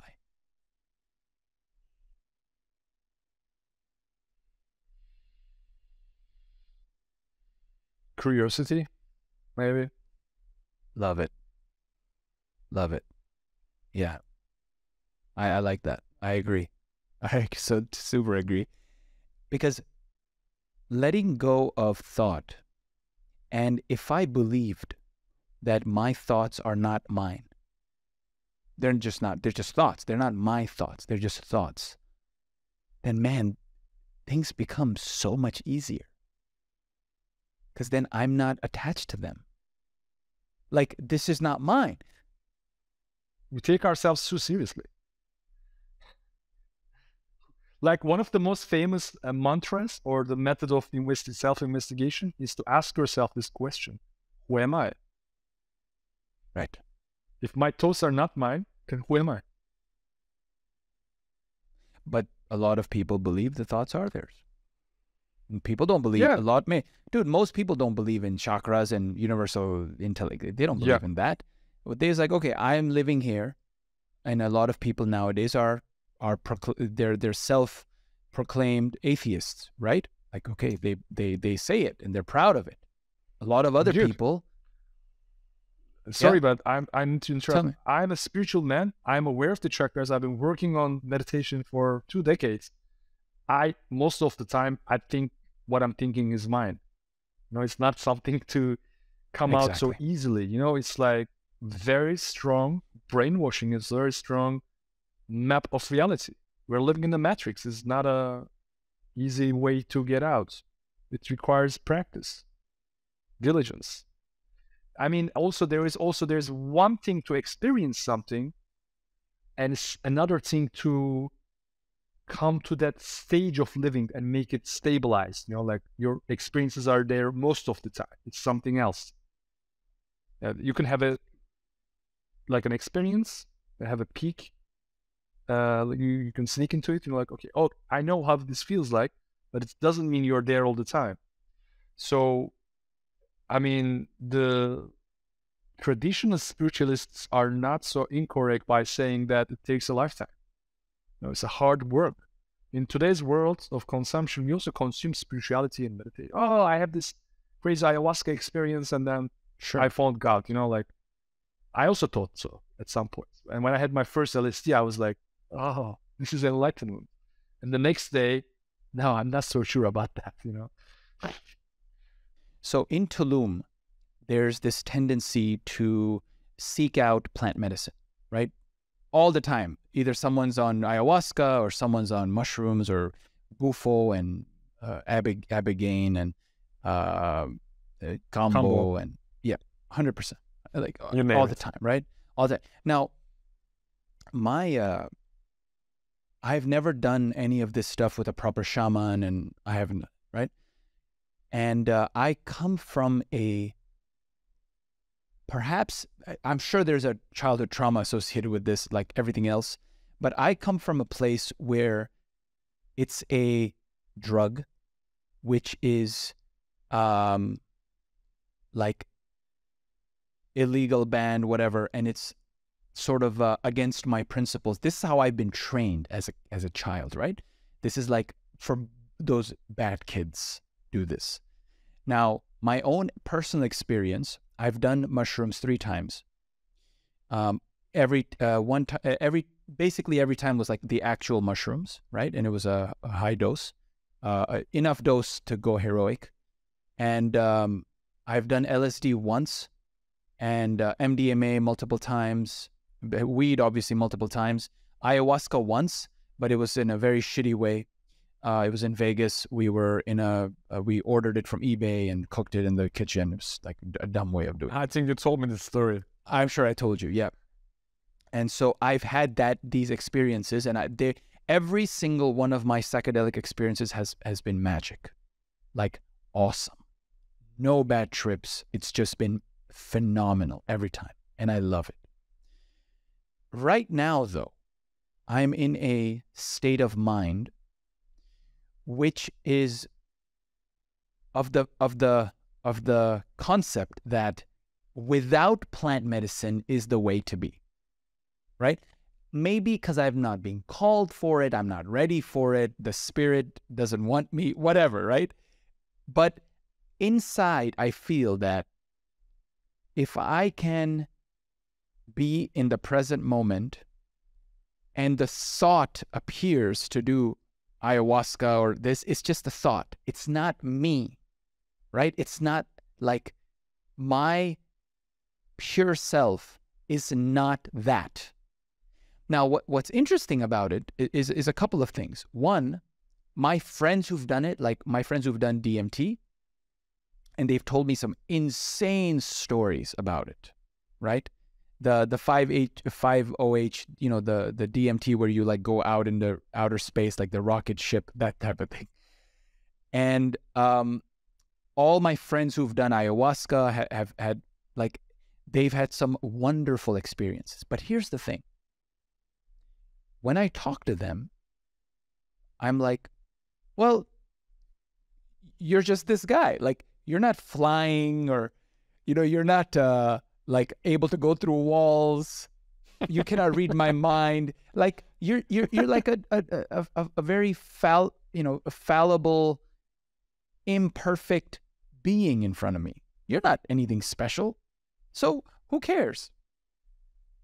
Good point. Now, what is your take on it? All right, thanks for asking this question. Like, because recently I've been re-evaluating my relationship with plant medicine very strongly as well. So it's kind of coincided. And before I go into it, I need to tell you that my first ever plant medicine experience in a ritualistic environment was around 10 years ago, 9.5 years ago. Okay. And since then I did a lot.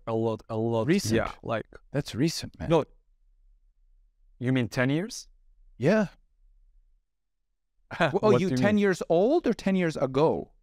No, 10 years ago. That's was not, my first. That's recent, bro. I would have thought you did your first one like when you were in your teens or your 20s. My first LSD was, I don't call it plant medicine. LSD, I did. Don't. Okay. Yeah, because it's generated. It's made in a lab. Right. Yeah. I mean, and I was like 28-ish, something like that. Okay. And I did it only 4 times, and I said, I'm never going to do this again. And I also did some ecstasy even before that. And I did only 2. And it was like hellish next day in both of the experiences. For me, so that wasn't for me. Very bad. That wasn't for me. I love both. Okay. Yeah, but I always have this tendency for more natural things. And lately, in the last couple of years, I'm really in love with psilocybin mushrooms. Because I got this really, really good quality one, and I sometimes do it alone at home. But here's my take on it. So sure, please. Yeah, I don't know where to even start. Like, because I've sat with 5 to 6 or maybe 7 different shamans, air quotes, and some of them are my good friends. And with some of them, I was actually in the team. I was serving, helping, holding the space. And what were the ceremonies? These 7? Ayahuasca, peyote, San Pedro, and even something very similar to ayahuasca from Middle East. Actually, it's called Syrian rye in English. Wow. Yeah, like it has the same technicality with ayahuasca. You know, one plant having the MTA, another one having the enzyme blocking qualities. So NOA inhibitor. Yes. Yeah. I'm not so much into the technical details, but my friend was, and I was actually like his right wing, like just holding the fire, holding the space, and he would lead the ceremony. So this is just one example. And Wow. yeah, I had a Chilean friend who was doing all these peyote ceremonies, and recently I had a breakup with both of these guys. Oh, really? Like, all right, that's it. Like I'm not gonna, especially with one of them, the Chilean one is a little bit asshole, character, and like I broke up with him 4 years ago, and then last year I came back, like, okay, like let's forget the past and I started joining the ceremonies again. And he was a much better guy, but lately he had a split with his other team, and I was kind of favoring them because I know sometimes how unkind this person can be. So he's a medicine man, and he's very unkind. That doesn't make sense, right? Does it make sense? Like a No. doctor, basically, spiritually, right, is a doctor, he's a medic. How can he have a dichotomy between, like, a double life where he's unkind in one way? And this reminds me, remember in Kiev, we went to this big event. Your ex-wife was there, Sergey, like we're all there, La Dunya, and there was all these people. And then I was like, these people, like, they're like tantra people, but I don't get, we're hugging and all that. It was great, right? We're hugging each other and all that. But like the depth of empathy and I didn't feel that. Like, I don't know. I would like to believe that I have a sense of that. Like I can sense when someone is frauding around and someone is like really with you. Somebody's authentic or not. Yeah. Does this happen a lot? It happens all the time, man. Okay. In medicine world, it happens a lot. In Tantra, it happens a lot. In any environment, if you go to a Sufi circle, you can find it as there as well. It's a human psychology thing. Some people have really genuine self-awareness and they're really working on themselves. And some people are there just to satisfy this feeling of to belong some group. It's actually cult psychology. Jamie Wheal explains it very well about cult psychology. Every social group is a cult. Every social group. It doesn't have to be spiritual. Sure. Like the Manchester United fans, the BMW lovers, Afro-D Nation. I was just going to say Afro-D Nation. We all have, and this is part of the social reality. You can't just get rid of this. So I'm very careful joining cults. And I'm usually like, okay, I'm here. I know I'm inside, but one of my foot is outside. Like I'm not fully involved.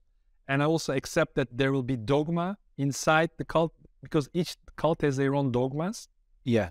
And leaders, they're gurus to worship. I do want to ask you something about cults, man. This has been kind of, it's a very personal issue. I was in I wouldn't say depression, but I was in a very low, sad, introspective for about a month or two when I was living in Playa del Carmen. This is last year around June, July-ish last year.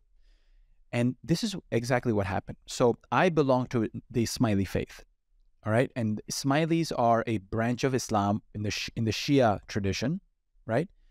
And in the Ismaili faith, we have an imam who is, the present and living imam, direct descendant of Prophet Muhammad. And he's our spiritual leader, material leader, so on and so forth. And more Shia than Sunni?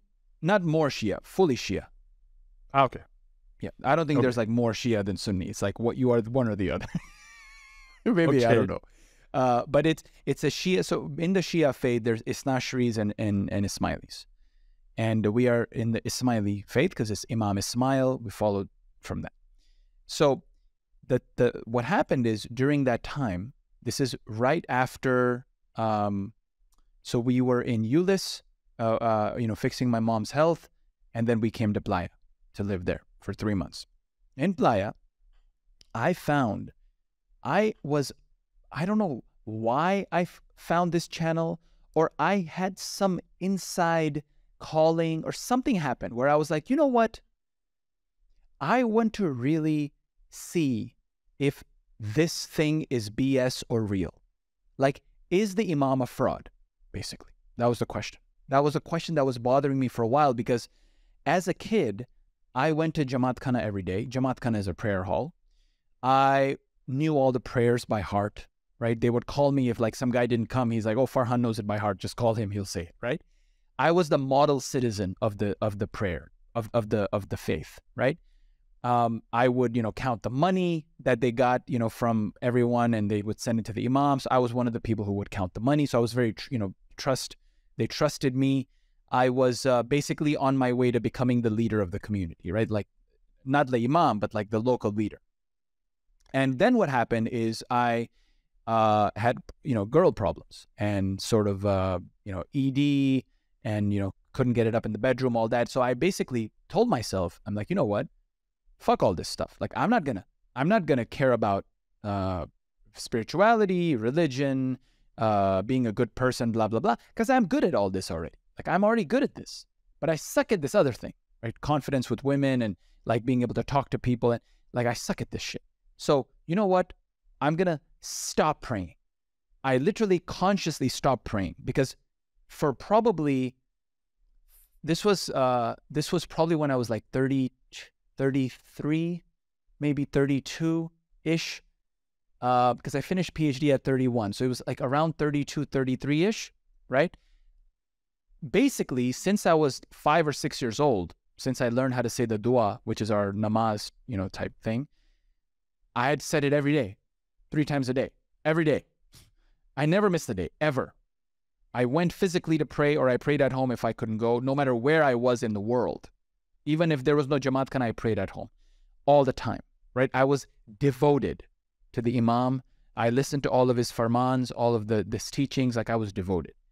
And then in Playa last year, something happened. Maybe it was like the 7 or 8 years of being away from it and not praying.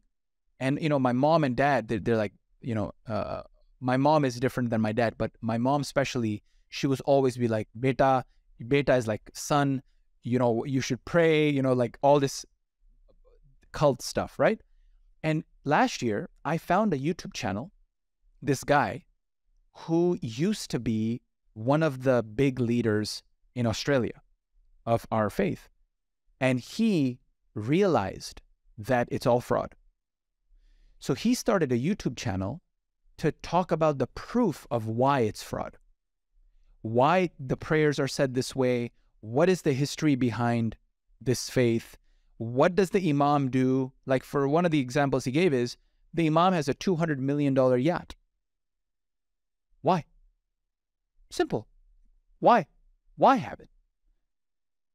I mean, Jesus didn't have it, right? Like, why does he have it?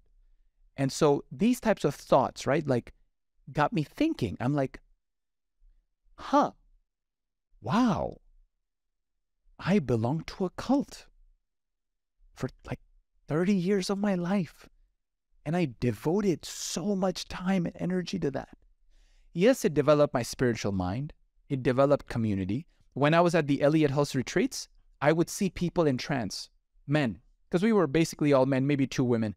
And I saw people in trance. And I was like, what the fuck is going on? Why are they in trance? And then I was like, oh, well, when I'm at the ceremonies in our Jamaat Khana, in the prayer hall, I'm in a trance. I get in a trance, just like this guy. But this guy doesn't have an imam. I do. So I felt superior to him, right? I felt like I'm better than him because I have a community. I have a belonging. I have something to look up to, something for spirituality, for after death. He doesn't. So of course he's going to think Elliott House is his God. I don't, right? So last year, literally, bro, a stone, a big stone asteroid fell in my world, and it like destroyed it, because the entire 30 years of programming just, because as I was watching this YouTube channel, I was also thinking, I was like, wait, I got brainwashed by doing this. And when I was a kid, they made me do this. And then in the prayers, we pray to this. And then in our dua, they changed this stuff from the Quran to say this. Interesting. And then the Imam has this $200 million yacht. Interesting. He asks all of us for money every day. Interesting. During COVID, when we couldn't give money, the local leaders called up people on the phone and had them PayPal money to them. Damn. And all my family, most of my friends are still there.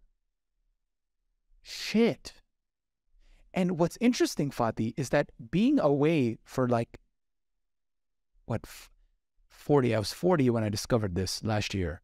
And I was 32. So 8 years of rewiring. You know how you say like it takes the same amount of time to rewire, to unlearn and to learn, maybe even longer, unless you're like really living your purpose or focusing. This 7-8 years of being away from it, unlearned and rewired enough of my brain to look at it from a perspective of right now in the moment. As I'm talking to you in the moment, I don't have faith in this person or this cult. It's not part of my consciousness. God is not part of my consciousness. Like, God, the person in the sky. All these things are not in my consciousness. But what is it? My consciousness is being. Like the fact that I am. And because of the fact that I am, you are. Because you are in my mind. Right? I am includes you are.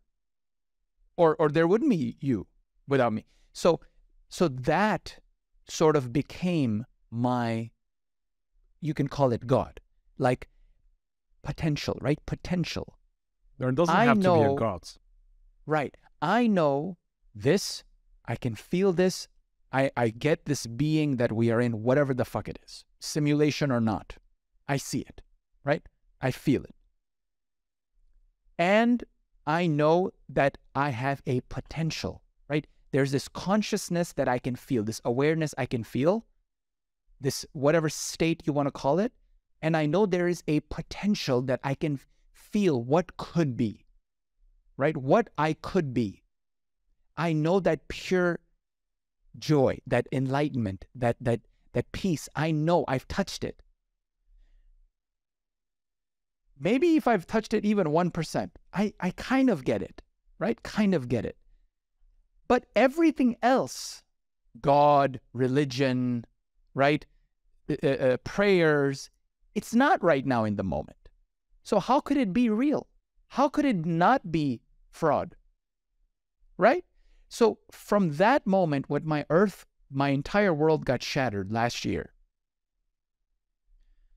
I became free. More free, man. More free. And I was like, wait a minute. I don't have to pay debt to this person or to feel guilty. Bro, every day we would go like this. And we would say, Tobo Tobo Taksidar, Bando Sir Tapao Gunegar, Yashatu Guna Bakshi Bakshanhar. And it means, Tobo Tobo Taksidar, it means I seek forgiveness. Bando Sir Tapao Gunegar means I am sinful from head to toe. Yashatu Guna Bakshi Bakshanhar.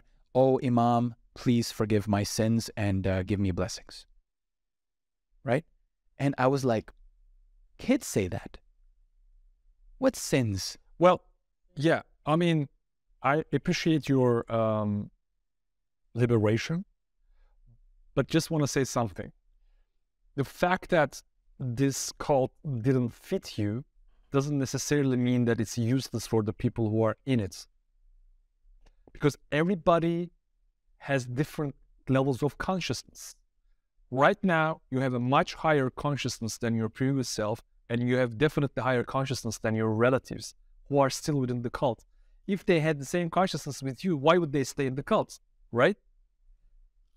And it is childish. It is childlike for sure. Look, there's a very interesting story, I think, in the Quran about Prophet Moses. So, you know, Prophet Moses receives these revelations from God all the time, like God is talking to him all the time. Not all the time, but most of the time. And he's somehow getting initiated into the monogamous religion, so to say. And one day he's walking somewhere, and he sees a shepherd. And the shepherd has a baby doll and praying to the baby doll, thinking that he's the God, you know? And you know what happens? Moses comes and tells him, what is this shit? This is not how to pray. This is not God. God is there, you know, like this. You need to pray like this. And he leaves. But what happens is the shepherd, he stops praying completely. He gets heartbroken, right? Because he was thinking he was doing the right thing. And some dude comes in and he said what he was doing was wrong. And then Moses gets this revelation that, what the heck did you do? You messed up the life of this guy. He was at least praying. You see, so the cult is having a function, even though it can be very problematic. I used to be very against all kind of cults, you know, like, but now I'm like, let people do what they want to do. Sure. You know, maybe serving them, maybe serving some purpose. I mean, the community is unbelievable, man. The community is unbelievable. And if we, believe me, Farhan, if we destroy all the cults in the world would be a really messy place. It would be much worse. So you can't see the whole big picture. Because we're tribes, right? Sociologically, yeah, it's a very complicated world we are living in sociologically, you know? Now, Elliot Hulse, he has his own cult. Maybe he has his own dogmas, you know, like, but it should be like that because it helps some people. It does. Big time. That's why RSD, right? RSD, yeah. RSD cult. And yeah, I'm coming from, like, I'm coming out of a lot of cults. I had a lot of, especially in 2018 was a really interesting year for me. But anyway, let's get back to the plant medicine because it's interesting. I mean, here's the story. Like, all around the globe, it's a humanity reality. You know, like, we are individuals, and we have this higher power, absolute truth, great spirits, God, Yehovah, Jesus, whatever you believe in, right? But we have, I mean, some of us are atheists, but then maybe we tend to worship science, you know? But we always want to believe in some greater force than who we are. And there are tons of different institutions, traditions, cultures that intermediate between the individual and this higher consciousness. Some of us can be like Krishnamurti. We can be completely like rogue and just do our own thing. But not everybody has the gift to do that, right? So, and plant medicine is one of them. I mean, traditionally, when you look at the plant medicine culture, it's not a plant medicine culture. It's Native American church. It's the Brazilian Yawanawa tribe that have been drinking ayahuasca. Yeah, I read about this tribe in one of the books. I just read about this tribe. Yeah. They're fucking savage, man. Right? It's like a crazy. Yeah. Yeah. Actually, one of the Turkish medicine family that I'm in touch with them, they are visiting this tribe all the time. They're in very good connection right now. Yeah. I mean, there are other tribes too, you know, like this is their way of living. So we need to be, at least first of all, be aware of that. This is not something you go and buy from a shop in Amsterdam and try it at home, or do it with a Western so-called gringo shaman, you know, because, I mean, in Peru, in Brazil, in, you know, also for other plants like peyote in Northern America, there are a lot of medicine men and medicine women who are leading these ceremonies. And not all of them are pure, by the way. Like in Peru, especially, we have a lot of infamous shamans that are abusing people, raping women. Yeah, we have a lot of bad stories too. Indigenous people can do it too. So there's always this risk of abuse and getting stuck with dogma because they're all about cults. With the shaman specifically, there is a theory among neuroscience books which I've read, that it's just someone with schizophrenia. Simple as that. So in the past, when someone saw things that other people didn't see, and they ended up being right. Like, for example, let's say a kid is about to be born, right? And nobody knows that the kid is going to be born, or even if they know, the shaman is like, oh my God, I imagined this kid being dead when he was born, coming out dead, right? I imagined it.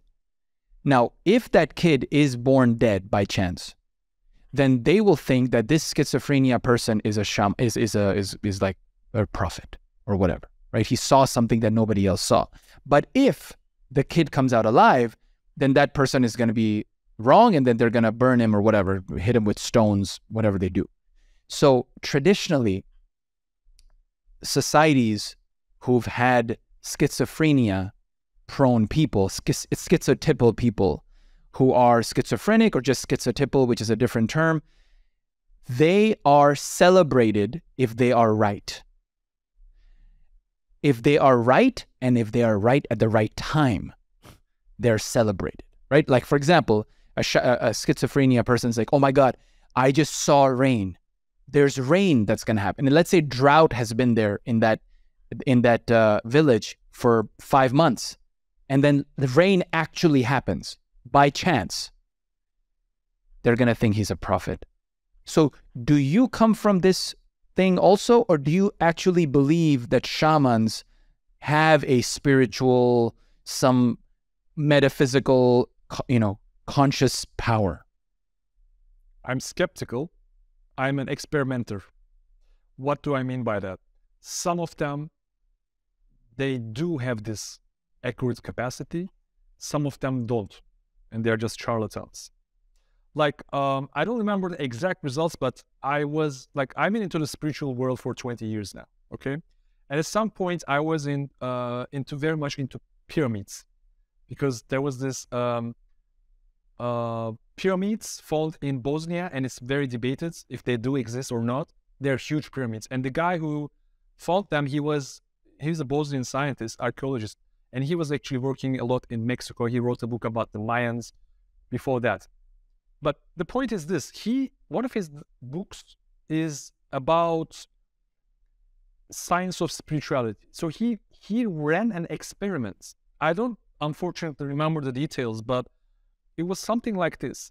So he got in touch with 10 seers, right? 10 people who claim to have psychic powers, intuition, And then he asks maybe 7 or 10 questions to each of these 10 people.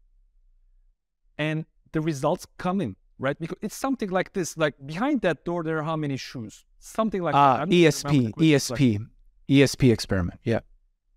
Extrasensory perception. Yeah. Something like that. So, and what happens is, like, there is a truth, right? It's an observable truth. And not 10 of these guys or people, they accurately describe the situation that is behind the doors. But some of them do. And some of them consistently do. Which brings us to the idea that, so there's one black box, and there's inside the box, there's some object. And 10 people, they claim what is inside. Okay. And if 3 of them claim the same thing, and these people don't have connection with each other, of course, scientifically it's measured, and they all claim the same thing, and that is the true thing, these 3 people are genuinely having ESP. And the 7 other people are bullshitting, right? So there are ways, if you want to bring the scientific methodology, there are ways to experiment with these ideas.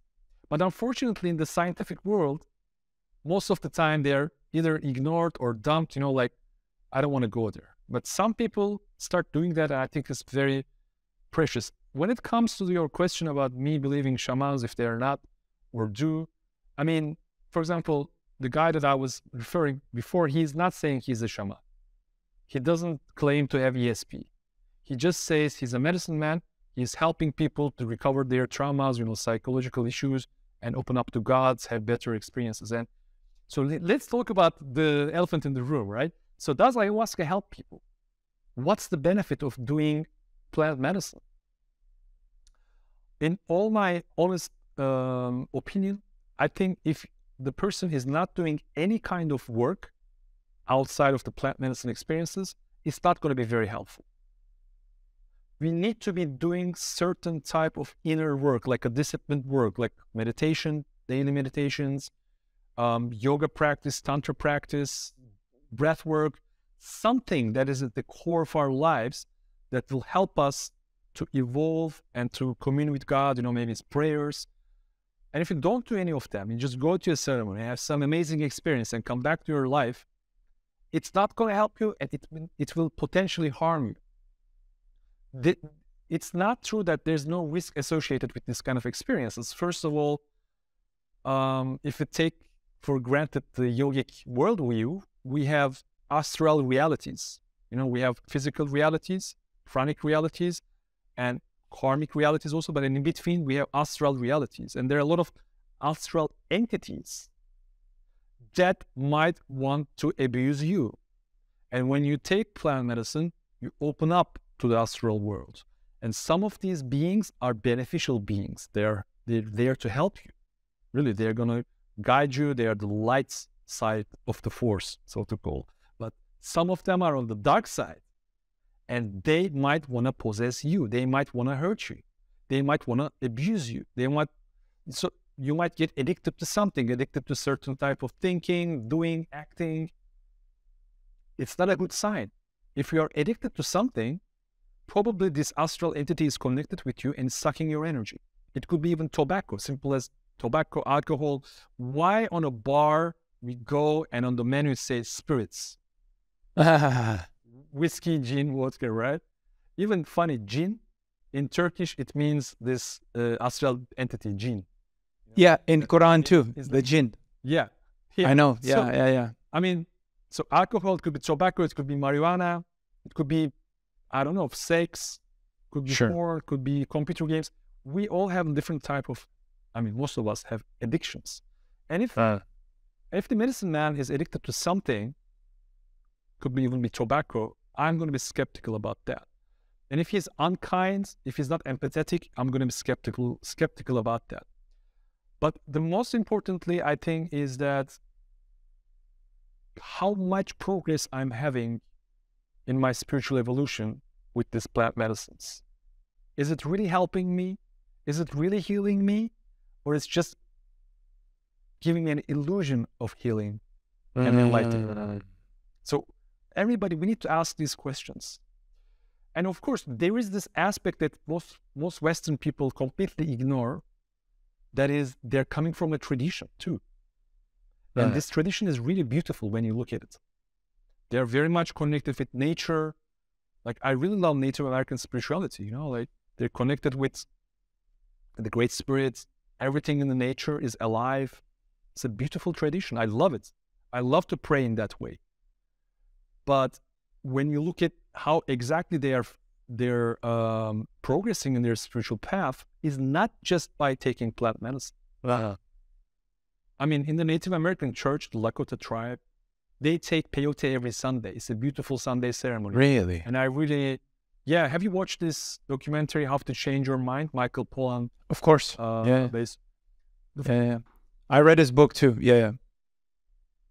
So I really appreciate the guy because he's like, he realizes that peyote is a very, very precious plant, and it should be kept, it should be reserved for the natives of this plant.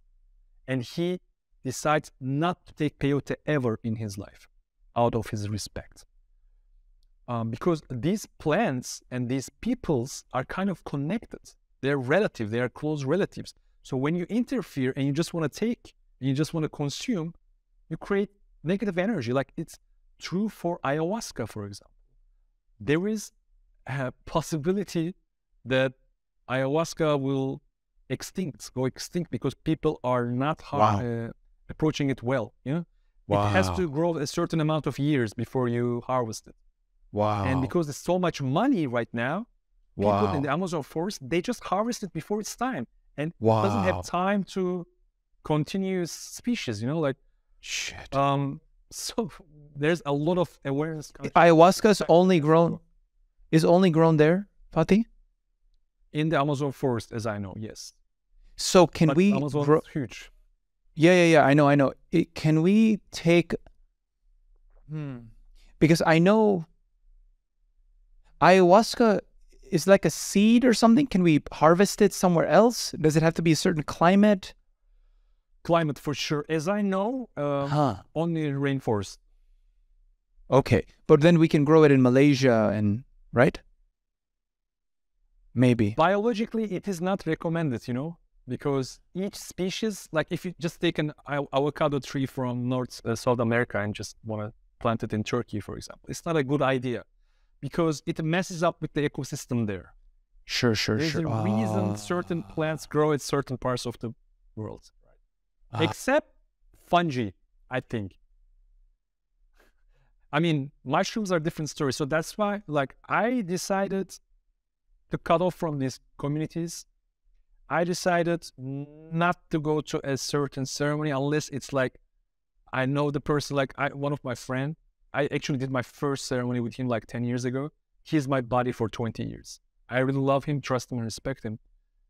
Maybe, just maybe, if I would do one day, I would do it with him. But otherwise, I'm done with it. And wow. And let me give you this perspective too. Just before that, I was explaining, in their spiritual path, there is something called a vision quest. Yep. Okay. Tell me about that. Yeah. A vision quest is an event where you go up in a jungle alone, 4 days, no food and no drinks.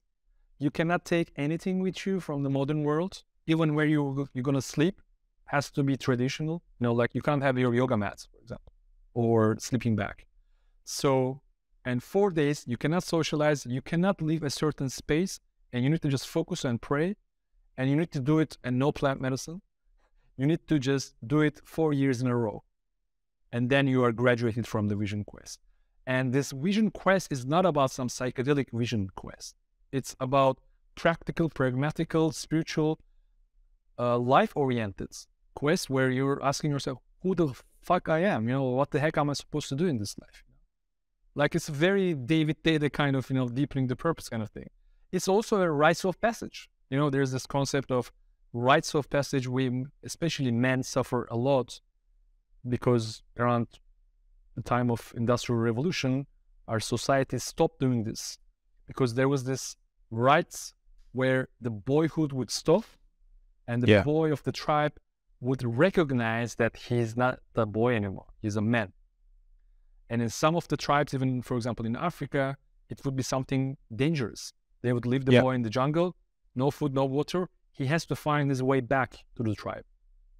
And some of that time, they don't. So they lose the boy. Fuck. But if he comes back, we can trust this man. You know, he's going to be able to protect the tribe. Because life is hard, you know, like it's not that this modern world, everything is so easy and there's this illusion of safety. So Vision Quest is kind of a very popularized neo rites of passage. You know, even Ben Greenfield, for example, he's putting his kids, his teenager kids to do that. It's kind of beneficial and there's no plant medicine in it. Also, there is this another type of ceremony, which is called Sweat Lodge, where it's a very old type of ceremony. You go into this tiny tent. Yeah, it's called Temazcal in Mexican culture. Yeah, I've done it. Mexico is very popular. Yeah. How was it? It was great. Fucking great, bro. I did it twice. And did I do it twice or once? Yeah, I think I did it twice. I did it once in Merida. And no, I think I've only done it once. Yeah. In Merida. Yeah, I've done it once. The other one, tough practice, right? Well, it was not so tough, the one I did, because it was short. It was like, I think just short? an hour or something. 45 minutes or an hour. No, that's well, average. So for example, Marta has done one which was way longer, and she really, like, people quit. People just crawled out. She stayed the whole time, and that really tested her. She's done it a few times. And she said that when she got out of that and did it the whole thing, she felt so empowered because she didn't think she could do it. And people walked out, crawled out, and it was hot, hot, hot. And when we did ours in Merida, when we did ours, the floor was cold and the tent was hot. So there was this contrast. And I laid on the floor because we were allowed to. And so I caught like a little cold for a couple of days after. And one of the other guys, who was actually from Ukraine, he was there. Yeah, he was there. He's been in Mexico for many years. He was there, and dude, he was sick for 3 weeks after. And he was on antibiotics after that. So I guess different people have different reactions, but I loved it. Temescal, man, I would do it so many times. I fucking love it. Yeah. It's a very pure and strong type of practice, not necessary to have plant medicine. And a lot of people who have done many ayahuasca ceremonies, they don't have a clue about what is sweat lodge. They don't have a clue about what is vision quest. They don't do the hard work. You know, they're like, oh, just give me the pleasant parts of this thing, you know, like, and if you don't pay the price, if you don't sacrifice something, life will take its sacrifice from you, you know this fact, I guess. So yeah, voluntary sacrifice. Yeah, so I think, you know, just to put things into perspective, the plant medicine traditions are based on non-plant medicine practices. First of all, they're kind of coming on top. Even when you look at Middle Asian, like Turkic, Siberian shamanism, they are I think they are very strong as well. I'm not sure if all of them are pure or whatever. Like, I don't have any, not much experience, but the thing is, they don't drink any plant medicine, and they can have amazing experiences without plant medicine. I mean, in most of these traditions, only the leader of the ceremony drinks. For example, in some regions, yeah. The rest of the people, it's not for you to drink something and have some visions, you know, like. So it's very skeptical, but I still love kambo. Kambo is very nasty, but it's very strong. It's very purifying. And I still love psilocybin mushrooms. But doing it in a group setting is very, very difficult because all people have different kind of reactions, and you need to have harmony, right? You know, everybody has to have certain experience. Like, if you're in a tribe, you don't have people acting out bizarrely, you know, like everybody's experienced, everybody is doing what they are doing. Because they're one tribe. They're praying. Yeah, and they're experienced. And everybody's good friends. But in the modern world, you know, like you go into an ayahuasca ceremony and you see randoms. 90% of the people in your group, you will never see them again.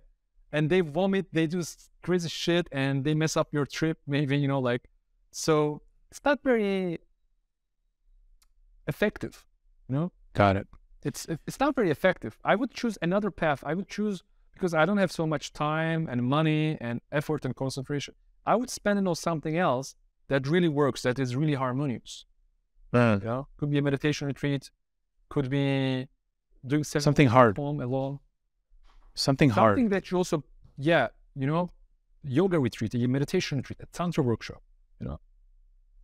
Fatih, I want to ask you about the history of plant medicine also, because it's an interesting topic. I really like this topic a lot. So there's a theory that Christianity started from mushrooms, right? There's a theory that I think the book is called like the Sacred Mushroom of the Cross or something like that.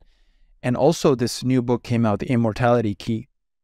And the guy who wrote it, Brian Mirarescu, was on Jordan Peterson podcast, and I read some of the book also, not all of it, but just some of it. And it's interesting to see that so many of these traditions, and you know Graham Hancock, the guy who recently made a Netflix documentary. Yeah. So Graham Hancock wrote the foreword of that book, and he wrote it with Brian. And listening to Graham and other people who've like been in this field for like 30, 40, 50 years, there's a theory that a lot of great inventions came out of this. So for example, in Greece, there's a place called Olysis, where they did basically an initiation. and Marcus Aurelius went to that, right? Like other people went to that. They even say that democracy came out of that, and it was something that is very hidden, very secret. You weren't supposed to tell anyone about what happened inside. And from the research, there's a theory that they had certain psychedelic drinks inside, and they had visions, and they were all going inward and thinking about the future and thinking about their society and the world and the universe. And we know how smart the Greeks were. We know what came out of the Greek culture. It's like some unbelievable stuff, as well as the Roman culture.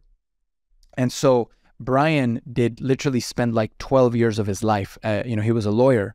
He stopped law and went on a 12-year quest to write this book to figure out, did Christianity come from psychedelics? Literally. The whole thing. And make Christians very angry, I guess. Oh yeah. But he went to the Vatican and he interviewed a lot of people at the Vatican, and he said he was received very well, very, very well received. Maybe they didn't know what he was going to do, but he was very well. He was very happy with the interactions he had with the Vatican. But have you thought about this, or have you thought like maybe mushrooms give us such visions because they want to survive? It's an evolutionary mechanism, right? Because if we have these visions with psilocybin, we're going to keep them alive. Guess what, right? And we also know from Paul Stamets and other like mycologists that mushrooms have been around for 3 billion years, maybe not 4, but because Earth is 4, maybe like 2 billion years. Long ass time before everyone, before plants, right? So what do you feel about this? Like religion and all this, is it just a bunch of people with schizophrenia doing plant medicine? And now we have religion? Yes and no. Yes and no. Like, I mean, even like, I want to tell you this story, like, from a Sufi tradition. There's this town, and there is 2 masters, 2 Sufi circles. And one of them, the teacher, is very honest. He's guiding them very well, telling the truth all the time, but he doesn't have a lot of followers. The other one has tons of followers, very famous, but most of the time cheating on people, and not really guiding them from the right spiritual perspective. And the followers of this guy, the first guy, is like pissed off with this. They're like, hey, you are telling the truth, but you have just a bunch of followers, us. And this guy is messing up with people and everybody's following him. Why is that? He smiles and he says, if he wouldn't exist, I wouldn't do my work. If he wasn't there, everybody would be coming to me and I wouldn't do my real work. So it's always like this, like it's only a small minority of people, like small circles, who are dedicated, who do the real work. And the masses, they will always, always, always need a simple solution and probably being misled. And that's why there's church, there's big religions, there's cults. So if you want to find the truth, we need to find it in small groups or individually. Wow. Got it. I digress. What was your question? No, the digression's okay. Speaking of groups, do you, especially, and I want to get your thoughts on COVID and stuff, like what happened and like your journey, and I know I also want to get your thoughts on war and what you experienced right during the, like still going on obviously, but in the beginning of it, because I know you made some videos, and like in retrospect, I want you to kind of dissect what happened in your own consciousness. But before we do that, what is consciousness to you? Because this word is being thrown around everywhere. And in the neuroscience community, where I'm from, the concept of consciousness is like pseudoscience. They're like, what the hell? You're talking about consciousness? Your career is over. Because it's like talking about spirituality or talking about energy, right? Like we don't do that in neuroscience because you cannot experiment with it, especially not properly or with control. So what is consciousness to you, and what role does it play in our life?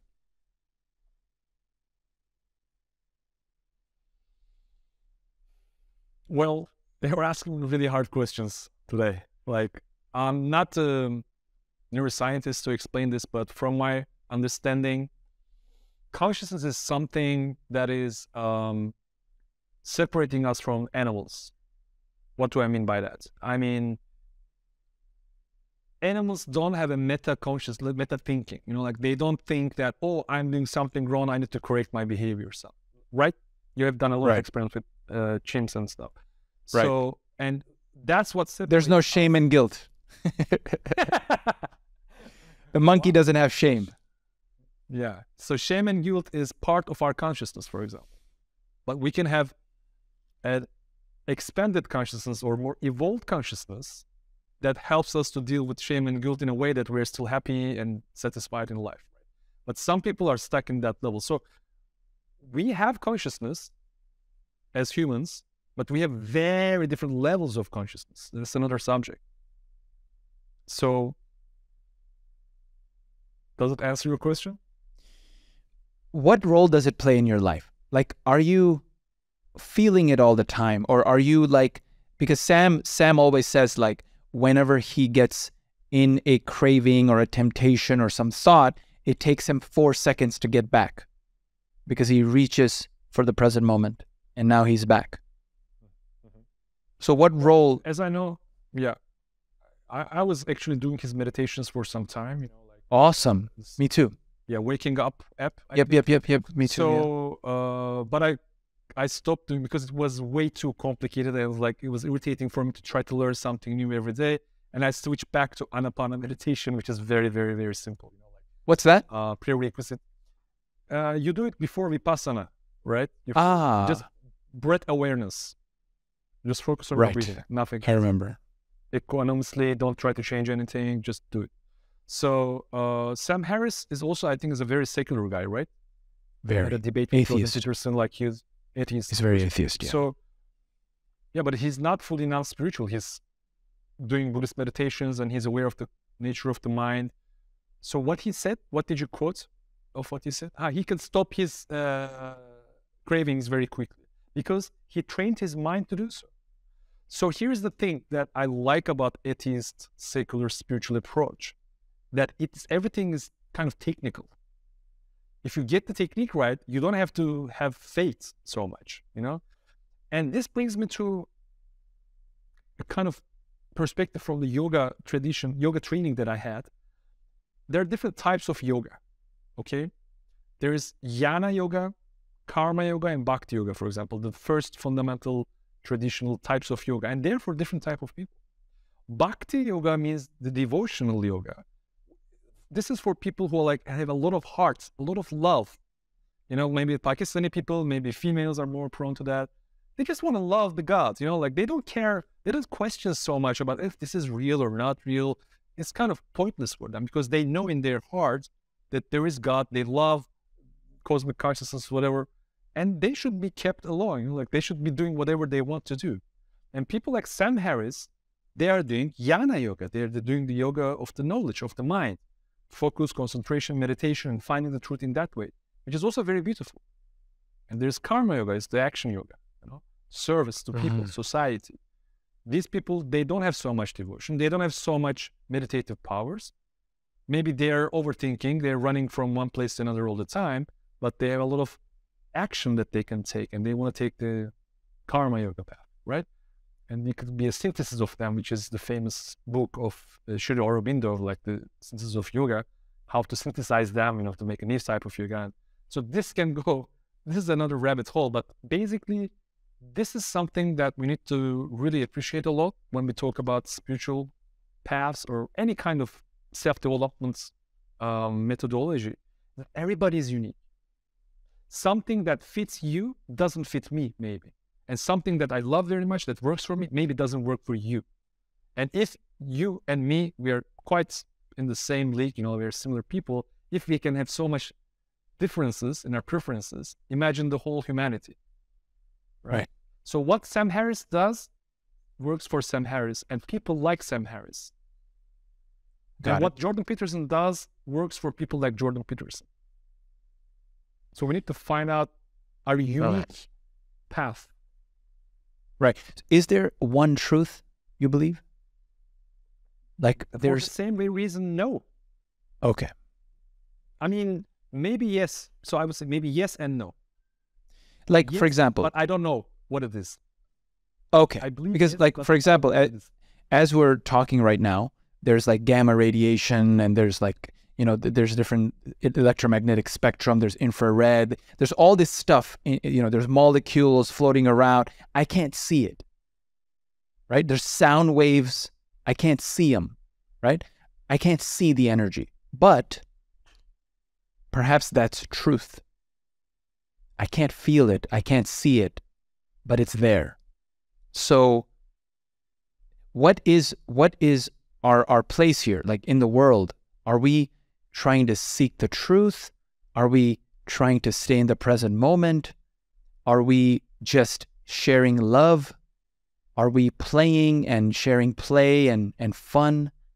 Like what is this life to you? What is life all about? It's something to be lived, you know? Just explore, find out every day, you know? Every day is a mystery. Every day we learn something new. Like even in this conversation, we learned so many new things from each other. You know, sharing, I think is the point.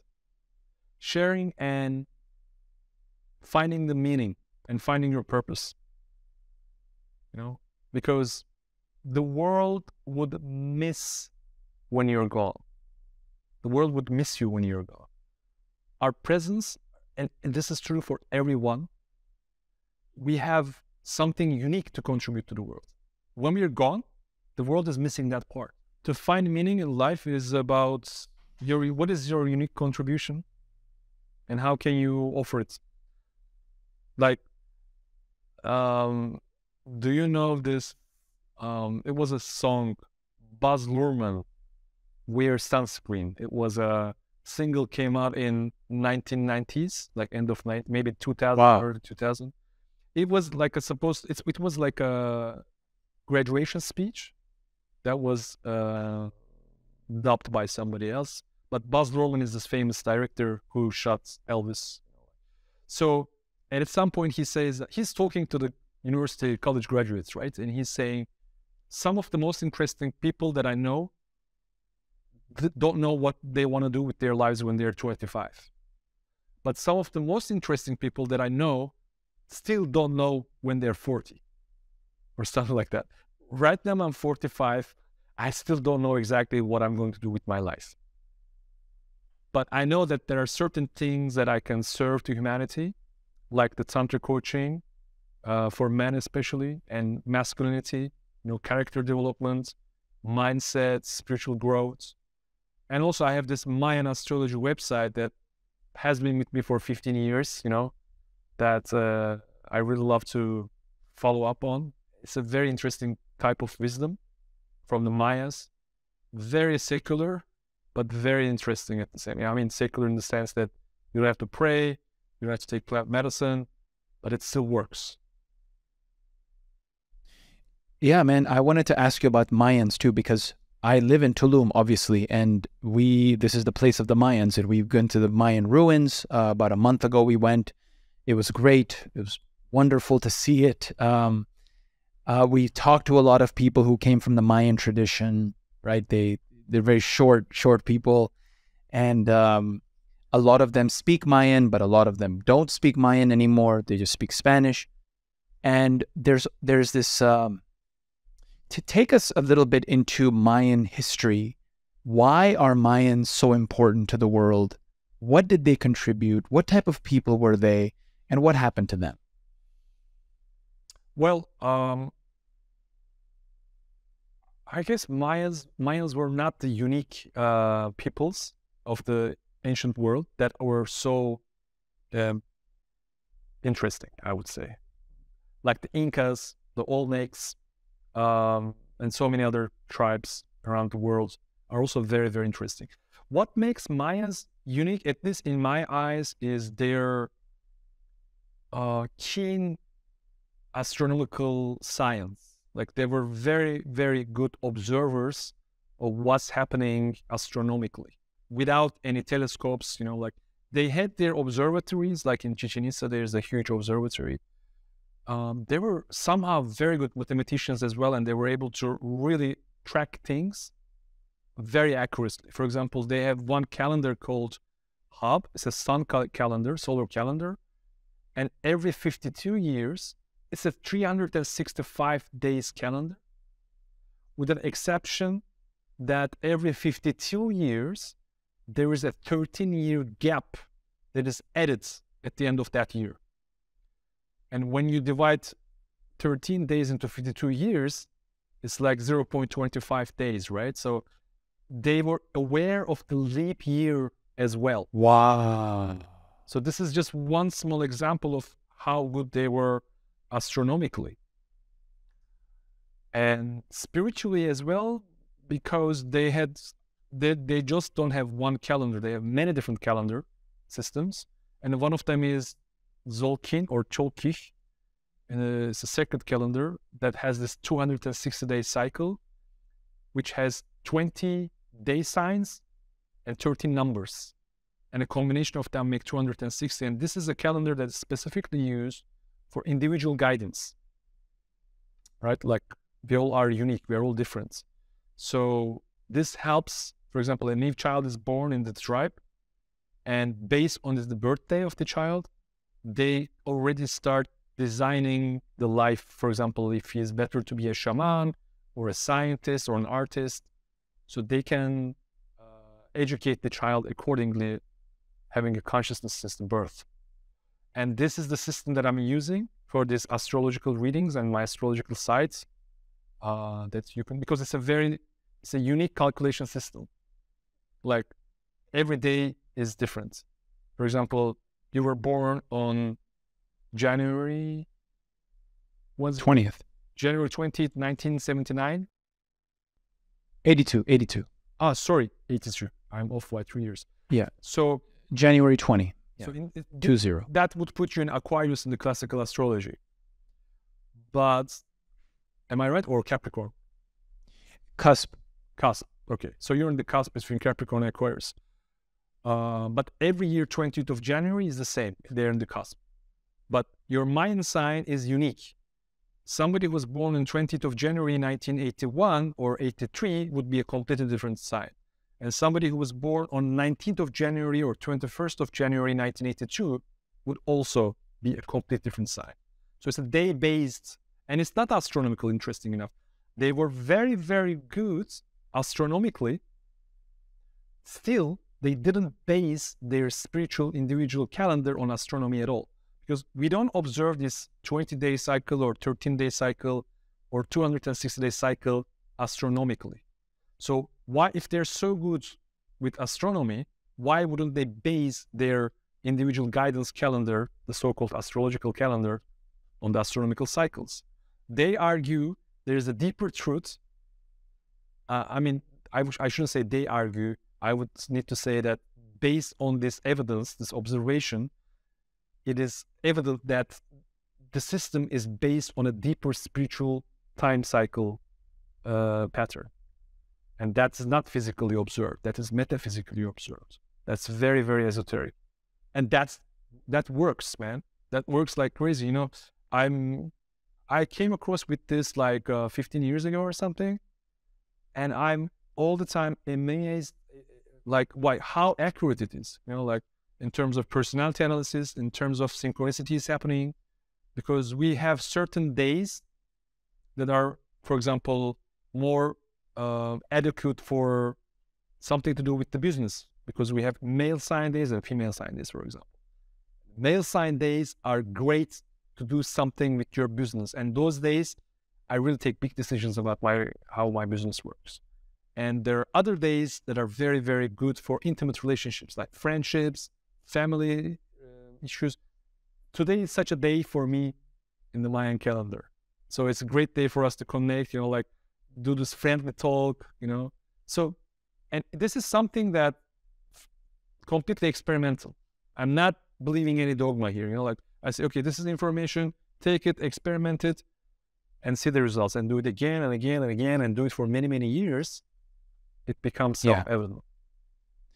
So when you say it works, does that mean, because in science, obviously we have to do controlled experiments and, monitor and statistics, and there's a lot of stuff. So for something to work, it would have to be perhaps a non-placebo effect.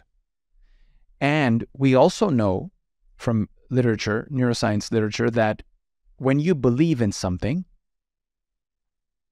that's huge. I mean, that's a huge shit, believing.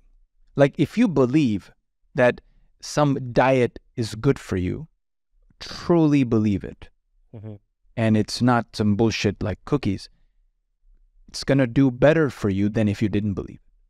Same thing with working out, same thing with meditation, same thing with breath work. The belief is huge for the mind. It's the placebo effects. And I would say... So... Yeah. Okay, finish your question. No. I was just wondering, the Mayans, if they developed, let's call it bullshit, right? Let's say they developed some bullshit, like whatever. But now the tribe believes it fully. So the bullshit, because we believe in it, works. I question things from this perspective a lot. And that's why I did, for example, during this 15 years, at some points, I just completely dropped it. Like I'm not paying any attention to this. Like, let it just get out of my life, like a couple of months, maybe years.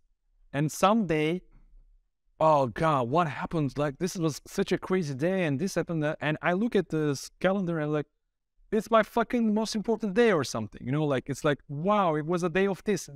So this is one way of confirming. The other way of confirming is this. Like, I have this website that is running for 10 years.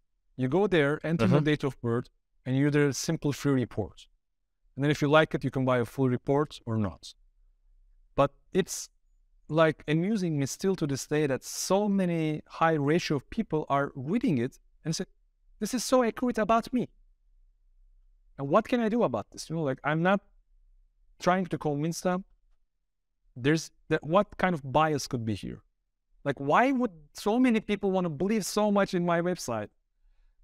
Well, let me give you a very interesting idea that you can do to sort of do a real experiment. All the predictions from the Mayan calendar, make something or develop some AI algorithm, or I'm sure they already exist online, where you take you tell ChatGPT, say, take this paragraph and write me the opposite. Okay. And then feed that. Okay. And if people still say this is correct, then it's BS. But experiments should have to be run first before deciding it's BS. I mean, yeah, it's an experiment that should be done. And I know there were some experiments about astrology in this way in the scientific literature. About this bias of the mind, horoscopes and placebo effects and whatnot. But here's the thing, like, even if this is an illusion, this is a better illusion than because a lot of people come and tell me, like, the classical astrology helps me to a certain extent, but with the Maya, it's much more accurate. It's helping me much more. For example, like my own story, I'm heavily Aquarius, okay, in the classical astrology. 4 of my planets are in Aquarius. My rising is Gemini, air signs. I have nothing to do with Scorpio, for example. And Scorpio is famous for his, what should I call it? Libido, right? Sexual attitudes. But I have this a lot. I always felt like I have huge libido. Sexuality has always been a concept important in my life. That's why I'm into Tantra. I'm still teaching about sexuality.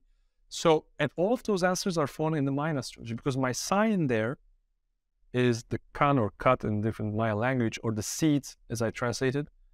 It's very libido-wise based. It's very sexual.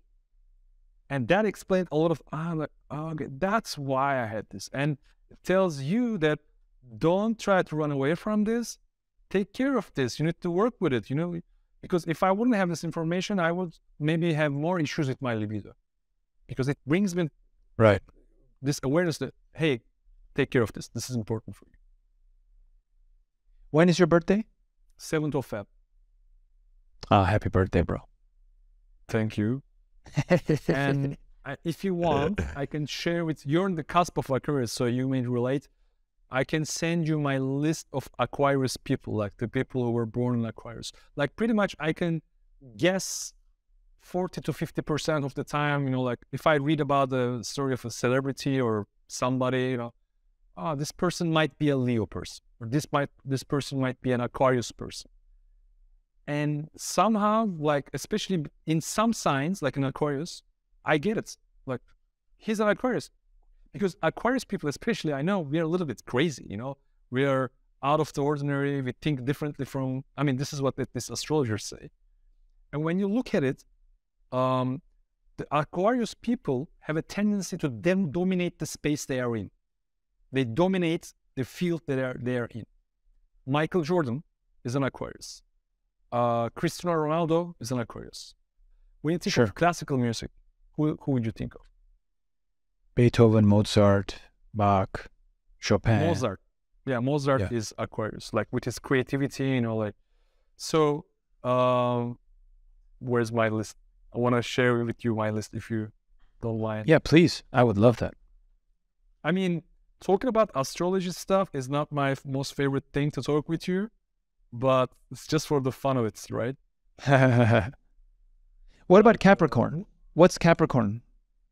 Capricorns have a tendency to be famous, but I don't know really much. I mean, besides that, they're disciplined, they're very orderly, usually. But there's exceptions, there's all kind of different things. Just want to tell you a few things from my Aquarius list, like when you think of reggae music, who would you think of? Which music? Reggae. Or reggae. That Marley, Bob Marley. Bob Marley, he's Aquarius. So, for example, minimalistic music is a type of classical music. Philip Glass is Aquarius. Eckhart Tolle, Ken Wilber, if you know Ken Wilber, he's yeah. Right? I do. Yeah. Christian Bale, who is able to go into so many different characters and acting. Muji, this. Yeah, I know Muji. Seen many videos of Muji. Yeah. Yeah. David Goggins, Aquarius. Yeah. Anyway, so I have most of the musicians here, but there is some truth to it. I wouldn't say it's the absolute truth. There is some truth to it. Very interesting. Fatih, we did a lot of stuff today. I want to, as a last sort of thing, I want to get into the present day and the future. What holds to the future? One of the things that is very important is routine. And we've talked about this in the past. In Kiev, we had discussions about this when you came over, and we were talking about like breath work and meditation and all that and working out. And so tell me about your current routine. What things are you doing every day that are good for Tantra? I know you wrote the book, right? Like love, what was it? Love like a Buddha. Fuck like a king. Fuck like a king. That's great. I remember. I changed that title, man. Sorry to tell you. That's okay. That's okay. All good, man. All good. Whatever makes you happy, man. I don't mind. Whatever makes you successful, man. It's all that matters. So yeah, and that's a great book. A lot of people should check that out. And I don't know if you've written any books after that, but take us back into writing that book, the routines that you need to be disciplined and to focus, because that required a lot of work. I remember when you were writing it, and the takeaways from that time, which was 3-4 years ago, until now. What has been the takeaway? Well, first of all, I have to give it to you. I learned a lot from you. Okay. You've been a great friend to me and a great mentor and a coach. I really like being in touch with you because you have a strong drive and you really inspire people to take action. I really love it. I really Thanks, appreciate man. it. Thank you. And you as a friend helped me to put my shit together in life, which is precious. So I'm grateful for Thank your you, man. presence in my life. So, and yes, I have written another book about Mayan astrology, but it was not so difficult for me because I've been into it for more than a decade now. But the Tantra book was more challenging because it was something new that I need to pull things together. And right now, if I write a book, it will be 2-3 times better in quality and knowledge because I had so much experience with my clients now. So I really love individual coaching in Tantra because, as I always say, everybody is unique and individual. Some guy might take more yoga stuff and they like to practice more yoga, and I give them more of those technology. And some other guy who's not even into so much orgasmic without ejaculation, but he needs to fix his relationship with girls, you know, like then it's more of like a dating coach kind of thing. You know, another guy, everything is perfect. He's killing it in the gym, you know, like he's very handsome, but he needs to work on self-confidence. Another guy, he's completely lost in his career. So even though he learns Tantra, it doesn't work for him at all because he's going to be poor in the next 6 months. Then we fix his career, you know? So it's like situational awareness, right? Like, so what's the most important thing for you in your life and what works for you and what doesn't work for you? I love coaching because I'm able to manage all that process with my clients instead of just bulking them with some information, you know, like video courses, books. There's information everywhere now, but coaching is what matters the most in terms of taking results, getting results. I agree. In terms of my routine always keeps changing. But there's one routine that didn't change for the last 15 years, which is my Kundalini yoga practice, like my tantric practice, which involves a lot of sublimation.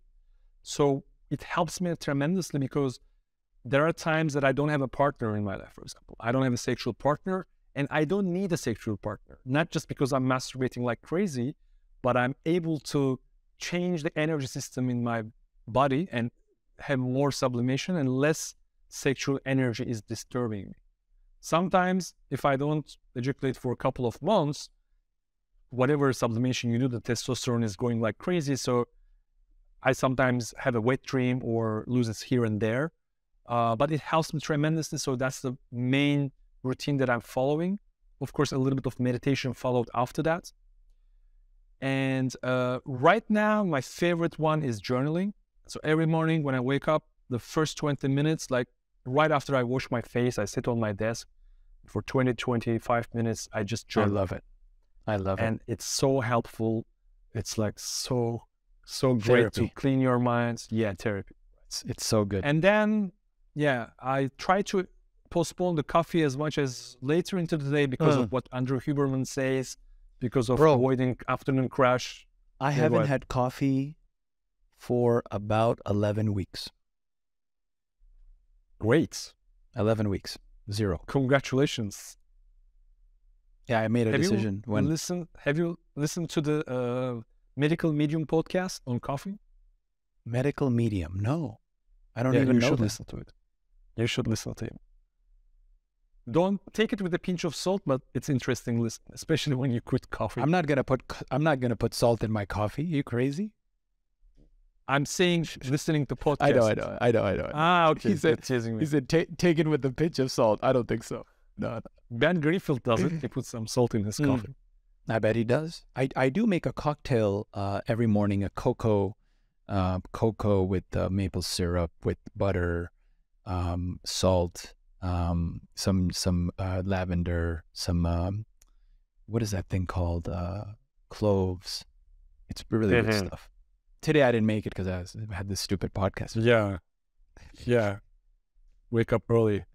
So okay, so routine. Yeah. So your Kundalini is the 15-year, steady practice routine. I call it my main practice. Like it's like a building, right? It's my foundation, and I build it. It helps me with my a lot of things. Like it has huge benefits, like more energy, more libido, more drive. 100%. And can you just go ahead? Yeah, go ahead.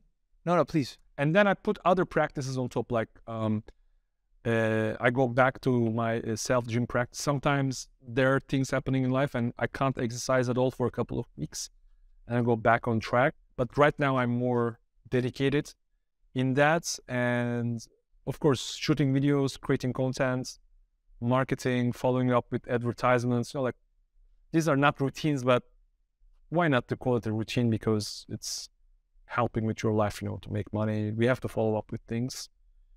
So of course, contrast showers every morning. Like, at the moment, I don't have a bath that I can have a ice bath, but cold exposure is really, really essential. It's like something that's steadily in my life for the last 5 years, I guess. Every day I do it. Yeah. It's so cool, man. Helpful. So cool. One thing, Fatih, and this is just, you said some very kind words to me about, inspiring you and stuff. So just something new that I've added to my own life, which may help you, is basically the routine that I have brought into my life is like, it's like a ninja level somehow. Okay. So I wake up at the same time every single day, 7 days a week. It's not exactly, because I don't have an alarm. I just bought an analog alarm so I can set it if I need, for like podcasts, for example, because I don't want to have a phone with me anywhere close to me. And but I wake up somewhere between 3:30, 4:30. It sometimes like 3:45, sometimes it's 3:30, sometimes it's 4:15. It just depends. And but it's around 4. And then after about a half an hour meditation, and by the way, for the first time in my life, I'm enjoying meditation. First time, like genuinely loving it. Like I Is it wake up. because you stopped drinking coffee? No, I don't think so. I don't think it's that simple. I think it's probably 25 different things into this. I don't think you can attribute it to one thing. I don't think so. Okay. So I wake up and I lie in bed. Usually I would like fall asleep because I'm like lying in my bed meditating, but I never do. I'm awake and I'm like concentrating and I'm loving the thing. Whatever it is, thoughts come, they go, breathing comes, it goes. I do nasal breathing all the time also. All day I try to do nasal breathing, no mouth breathing. I try my best. I also experimented with taping my mouth at night so I don't breathe from my mouth while I'm... Okay. This is something I learned from James Nestor, his book Breath. And the technique is you take a little piece of tape, medical tape, put it on your mouth like this, you cover it up. And I tried it too. Yeah. So that, and then I have about 45-minute to 1 hour routine where I do the simple stuff, brushing my teeth. I do oil pulling with coconut oil. I go and open the curtains. I come in this room. I turn on my lamps, so on. And while I do this, either I'm with myself, with my own thoughts, or I put on a podcast, because I fucking love podcasts so much, more than anything. And then I come here. It's probably around 4:45-ish, 5 o'clock, and I start work. At 7, gym time, right? And weekends is 8 because it opens up later. But the moment the gym opens up at 7, me and Martha are there. And we're there till 8:30. It's a deadline. Like 8:30, we got to go. No matter what. If we wake up late, we fuck around, something happens, we get to the gym at 7:30, it doesn't matter. We're still leaving at 8:30. And in the weekends, gym opens at 8, we leave at 9:30. Okay? At the gym, we start off with breath work, 4 rounds Wim Hof. Either I go interoception or exteroception. So either I'm closing my eyes, going with myself, or I open my eyes, I focus on one spot on the tree that I'm in front of a tree, and I'm grounded, right? I have feet in the dirt. I'm looking at one spot on the tree, and I'm just meditating to that spot. And I'm taking in everything that's... Actually, that's another technique from yoga tradition called Trataka. Oh. It's an What's it amazing called? I love it. Trataka. Oh, wow. It's called one-dot Trataka. There are different types of Tratakas. Like, you can also do it on a candlelight. But, got it. Like in our school, we even have to have tests. Like, our teacher was very much like a martial arts kind of having mentality. So we used to have belts, like reds and orange and yellow, it would go up like that. Yeah. And in each of these tests, there would be some theoretical questions and practical things. Like, how can you hold headstand? Like, if you can hold 10 minutes, you get 5 points or something like that. And one of them was Trateka. Like, just no blinking, no winking, just minimum 5 minutes, focus on a dot, like at the level of your third eye. It's helping amazingly with concentration and focus and purifying your mind, actually. It's a very deep technique. I love that. I just learned it from Huberman. He said exteroception. He talked about it. That's it. Cool. And so Nestor? Huberman, Andrew Huberman. Ah, Huberman. Okay. In the meditation lecture. How to meditate. I will listen to it. Yeah, exteroception. And so that, and then we do ice bath. Anywhere from 3 to 5 minutes. We have an actual ice bath, you know, with like Joe Rogan style at the gym. And so we sit in that, both of us. Either we take turns or we go together. Either whatever we feel. Then it's workout, 45 minutes. And the workout is I'm following a coach in Austin. So I have his 1-year course. I'm on month 4 right now. So whatever the technique is, I do it. And the goal of the 1 year is to connect the body. So connect the big toe with the shoulder, right? Connect the hips with your feet, right? Connect the core with your your arms. Like, it's just connecting the whole body to each other. Align. You mean neurologically? Ah, okay. It's more about bone alignment. Because if your bones are aligned, then when you're walking, instead of using your knees, you're going to use your feet. You know, a lot of people, they have knee problems, hip problems, back problems. Why? Because when they walk, they're not using their feet because the feet are not aligned. They're walking like this, you know, like ducks and stuff, like my mom used to. But anyway, so do that, then home, work, breakfast, then we go to the co-working space, work there, come home. Unless we have to do errands, we run errands. Come home, and at 7 p.m., phones off, no exceptions. 7 p.m., no phones, no screens, no exceptions. That's excellent. Yep. And then we did this. We decided to do this like when we first started a relationship. Like, that was like a thing we started way early. 7 p.m. phones off, and then 8 we're in bed every day. And this has never happened in my life. Never happened in my life. And so Marta is a very good partner for you, supporting in all this. This is very important, bro. It's thanks God, man. I thank God that this happened, because it didn't have to, right? It didn't have to. And whatever the journey was, you know, because I can see the journey, what happened, ups and downs, ups and downs. I see what happened, and what happened early on, what happened in the middle, and the whole thing. All I can say is thank God, thank God. Like, it's a gem. I found a gem, because we are so aligned in every way. All those things, all check mark, man. And I'm so like, feel lucky, man. MashaAllah, I feel lucky, man. Thank God. Yeah, bro. So yeah, I'm very, and that's the thing. Like, I always tell her too, like, this love saved my life, because God knows what path I was on, right? God knows. I don't know where I would have ended up. And now with this, I get what stability is. Like, I can, for the first time in my life, imagine fully having a family. Fully. And I'm excited for it, man. Like, I'm literally excited for the nights that I can't sleep. Like, fucking bring it on, bitch. Bring on the low prolactin, like the high prolactin, low testosterone. Bring it on. Like, seriously. Yeah, that's how you should feel before being a father. Exactly, right? Yeah, I'm like, yeah, so bring it on, man. Yeah, cool. And I'm excited for it. And Fatih, last topic I want to discuss, final topic, is your experience of the war. I see it from a perspective of like what I talked to Sergey about, La Dunya, some other people watching some podcasts and kind of seeing the news and blah, blah, blah. But from your perspective, you being close to it with your ex-wife and, you know, her being, I don't know where she is right now, but, you know, you having the very close relationship with Ukraine. That's how we met right? We met right in front of Gulliver on the side street. I still remember when I met you.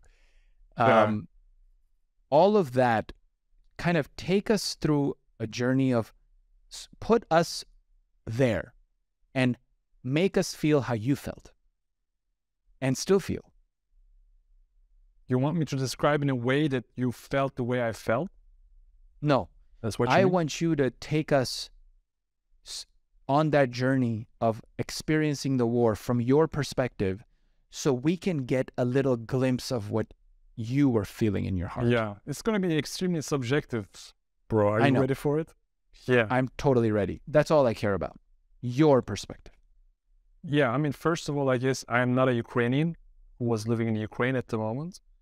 Bonds with a woman that is mother of my child. She's 5 years old, and at the moment she was even younger. So here's the thing. The real war that I had was with her. I mean, my ex-wife before. Like, I been on social media many times, like saying that I've been already in war for the last couple of years, since 2019. So even when COVID hit, it didn't really hit me hard because I was already a Spartan. I was already very stoic, like things. The most hellish year in my life was 2019, going through the divorce and going through the conflicts. And 2020 wasn't easy in that sense as well. So when COVID hit, for me, it was like dessert, right? Like just something on top. Okay, I can handle this. What is this? Like, so that's insane. When the war came, I had a similar thing because the main issue was like, here's the really interesting part of the story. So 24th of February, 2022, I wake up in Odessa with a loud explosion. Okay, so yeah, we were already getting prepared. I was like, that Saturday, I was planning to fly out of Ukraine anyway.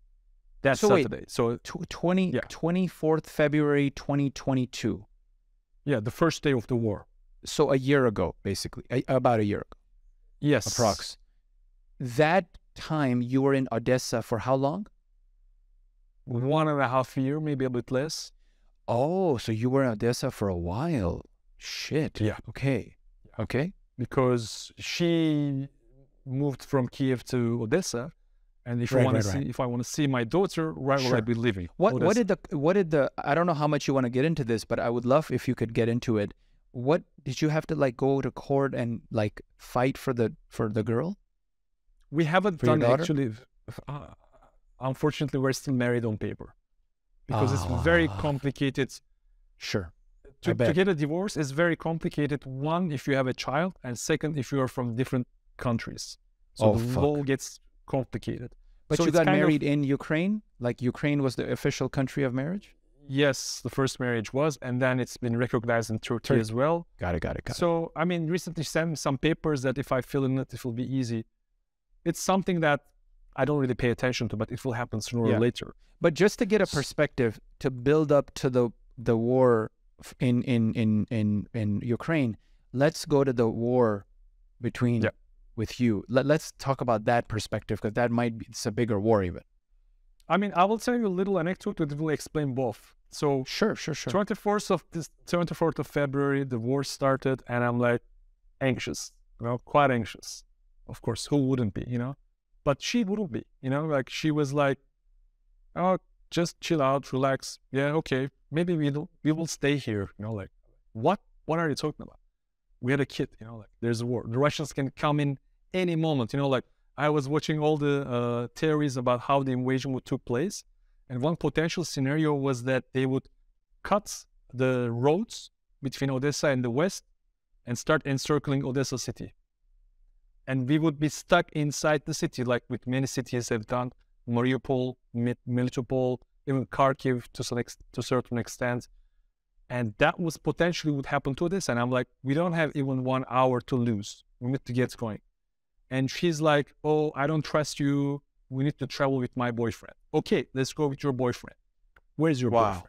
He's not in Odessa. He's helping somebody else with his car outside of the city, and he will get back in 2 or 3 days.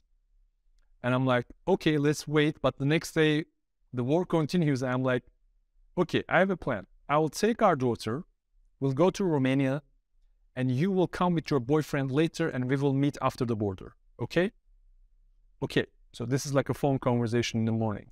What is the relationship between your daughter and both of you in terms of bonding, love, time spent, sharing? Individually, we are quite good. You know, like we were spending almost half-half.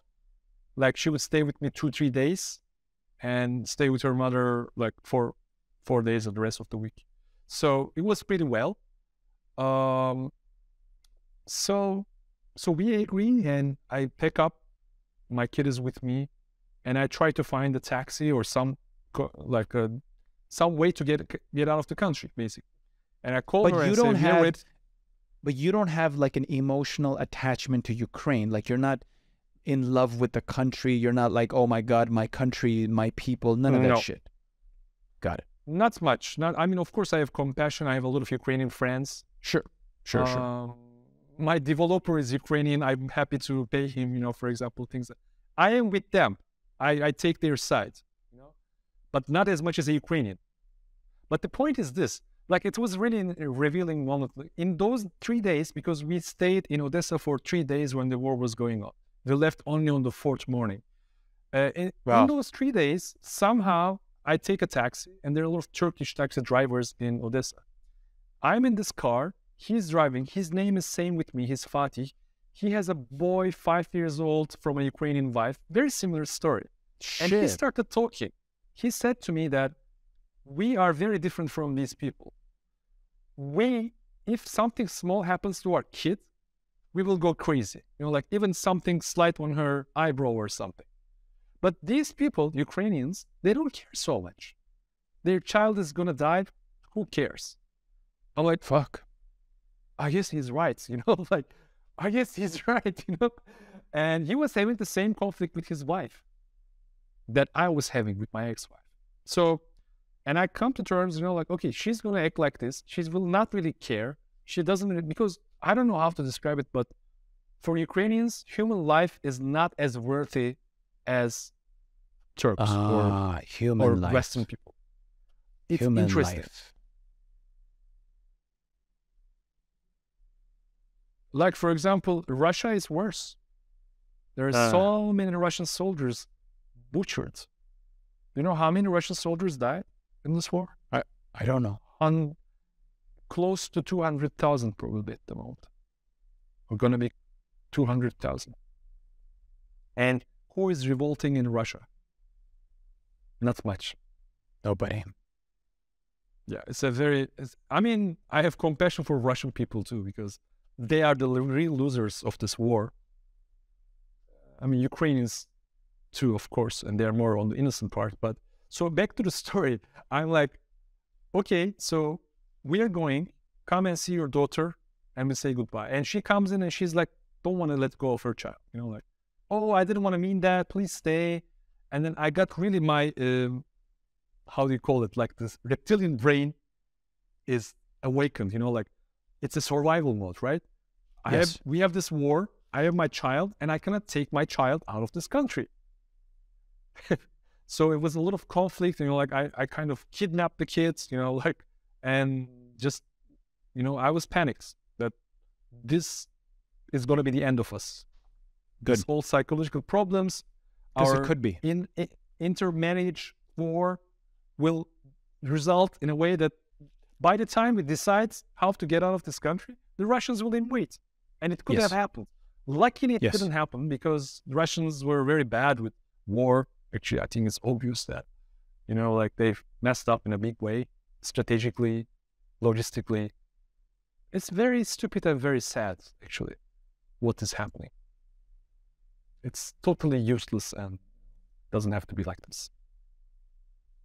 But I guess the Russians and Ukrainians, they both need, we all as whole humanity, we have lessons to learn from this, you know? Yeah, I could put a lot of responsibility on Ukrainians, actually. Look, really, the Soviet Union, the communist regime collapsed, what, 1991, 1992? Yeah. So all these Eastern Bloc countries, you look at them, Poland, Hungary, Czech Republic, Slovakia, Slovenia, Romania, they came to a certain point. Most of them are European Union countries, they evolved, they developed their countries, their economy got much better, they westernized, they're capitalistic, they know how to survive in the modern world. But Ukraine, they did nothing. It's a very corrupted and very backward mentality country. They didn't change an inch since 1991. They stayed Soviet. They stayed Soviet. Yes, okay. And if they would do what the Poland have done, they wouldn't be invaded so easily. Russia would take them seriously, right? So now they have to start their journey of, like, they were like a little kid or a teenager as a nation, and now they have to grow up and grow up very quickly to become an adult and protect themselves, which is good for them, but unfortunately the lesson is painful. So then, I see. So then after you escaped and took your daughter, you went to Romania. Yeah, Romania, Bulgaria, Turkey, Really? Bulgaria too. And how was that experience, man? Like, it was just you and your daughter, or then your ex-wife also came and... Yeah. With three of us, we traveled. That was the easy part, you know, like, the war is behind you. Fun stuff. People want to help you so much. The Romanians were amazing, you know, like, so I'm back to my country in my comfort space, you know, like. You've been in Turkey for a while, Fatina? I mean, since the war, I'm here. Okay. Yeah. Gotcha. And now in present day, I know you have clients, you're doing, you know, Tantra teaching, and you're my first Tantra teacher. So, you helped me a lot. As you know, you gave me all the practices, the techniques, and I actually did them, you know, not just kind of like listen, but I did all of them. And I'll tell you one thing. This is something that I've learned, perhaps on my own, that nobody ever told me before. I had an intuition, like in the Vegas days, I had like some kind of intuition about it, but I wasn't sure of it. So here's the secret that I learned that nobody taught me. I believe that performance in the bedroom, the most important thing, and again, it's just me, is not like how good my blood flow is, even though obviously all these things are important, but I'm saying what's the most important. Blood flow is there, testosterone levels, dopamine levels, right? Fitness, like energy, fitness, blah, blah, blah. There's all this stuff, right? Being in the moment. I think there's one factor that's more important than all of it. You know what that is? Love. Yeah, I would say. The girl. And it's the connection, right? There is a certain level of connection in which you let go of all the past. It's gone. And it's just you and her. That's it.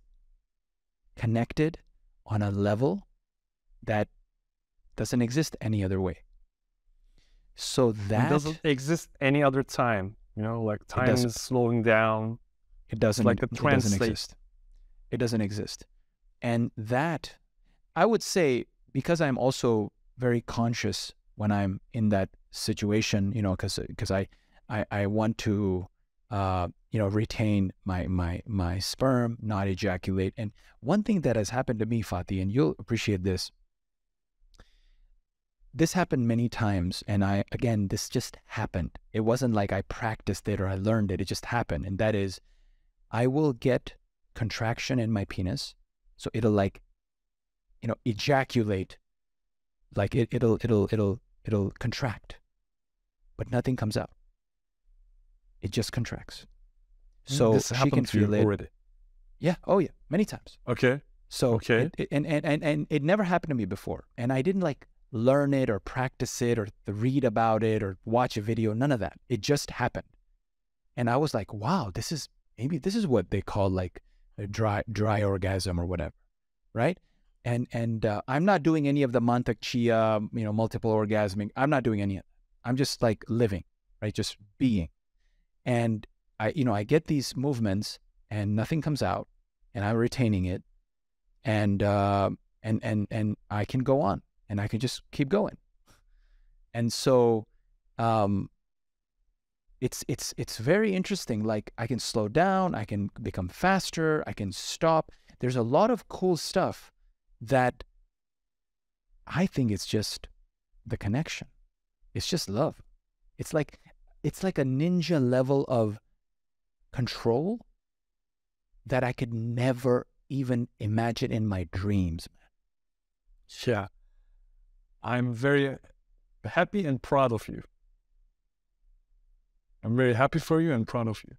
Well, the connection is very important because, like, this is also something that I lately discovered or rediscovered, is in lovemaking, relaxation is very essential. And to be able to relax fully, you need to be able to trust your partner fully, or as much as possible.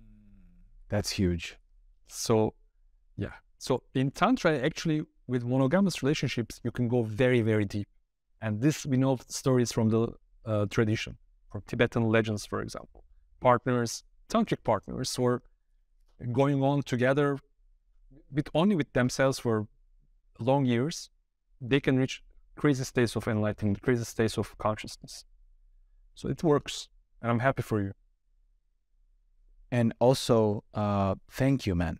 Like, really, the moment I met you, reading your book, being one of the first people to read it, and also you showed me the Pilates exercises at my place in Kiev. I remember doing that so often, and learning blood flow stuff from you, and the concept of the internal abs, not just the external, but the internal muscles, and how important those are, and the pelvic floor stuff, and the whole journey of masculinity and Tantra is such a blessing, man. It's such a blessing. And I do want to say that the work that you're doing is very important.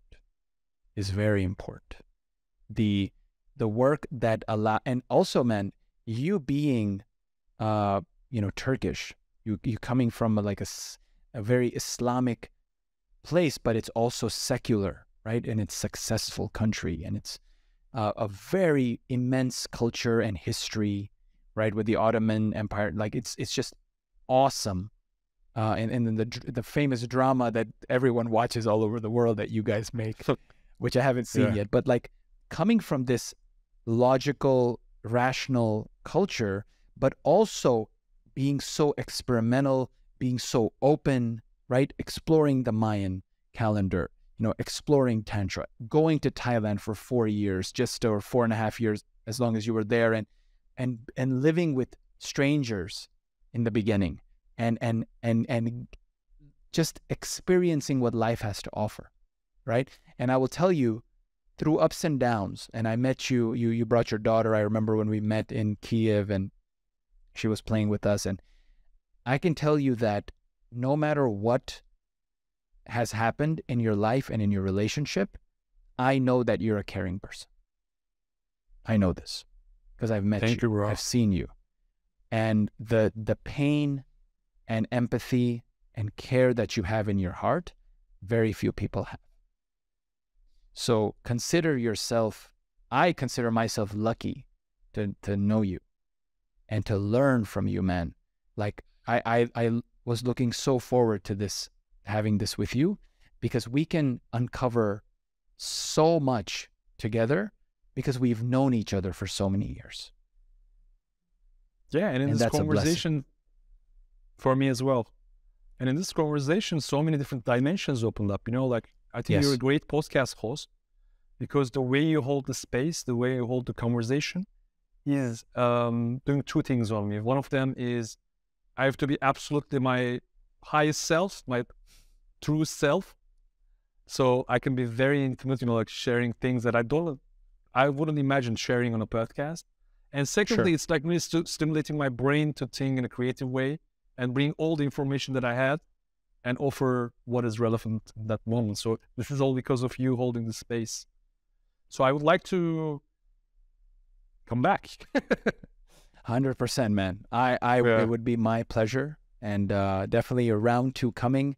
And I'm sure more than it is a pleasure for both of us, it's a pleasure for all the people that get knowledge from this and can really improve their life, right? And nowadays, your coaching, one-on-one coaching is what you love the most. That's how you coached me.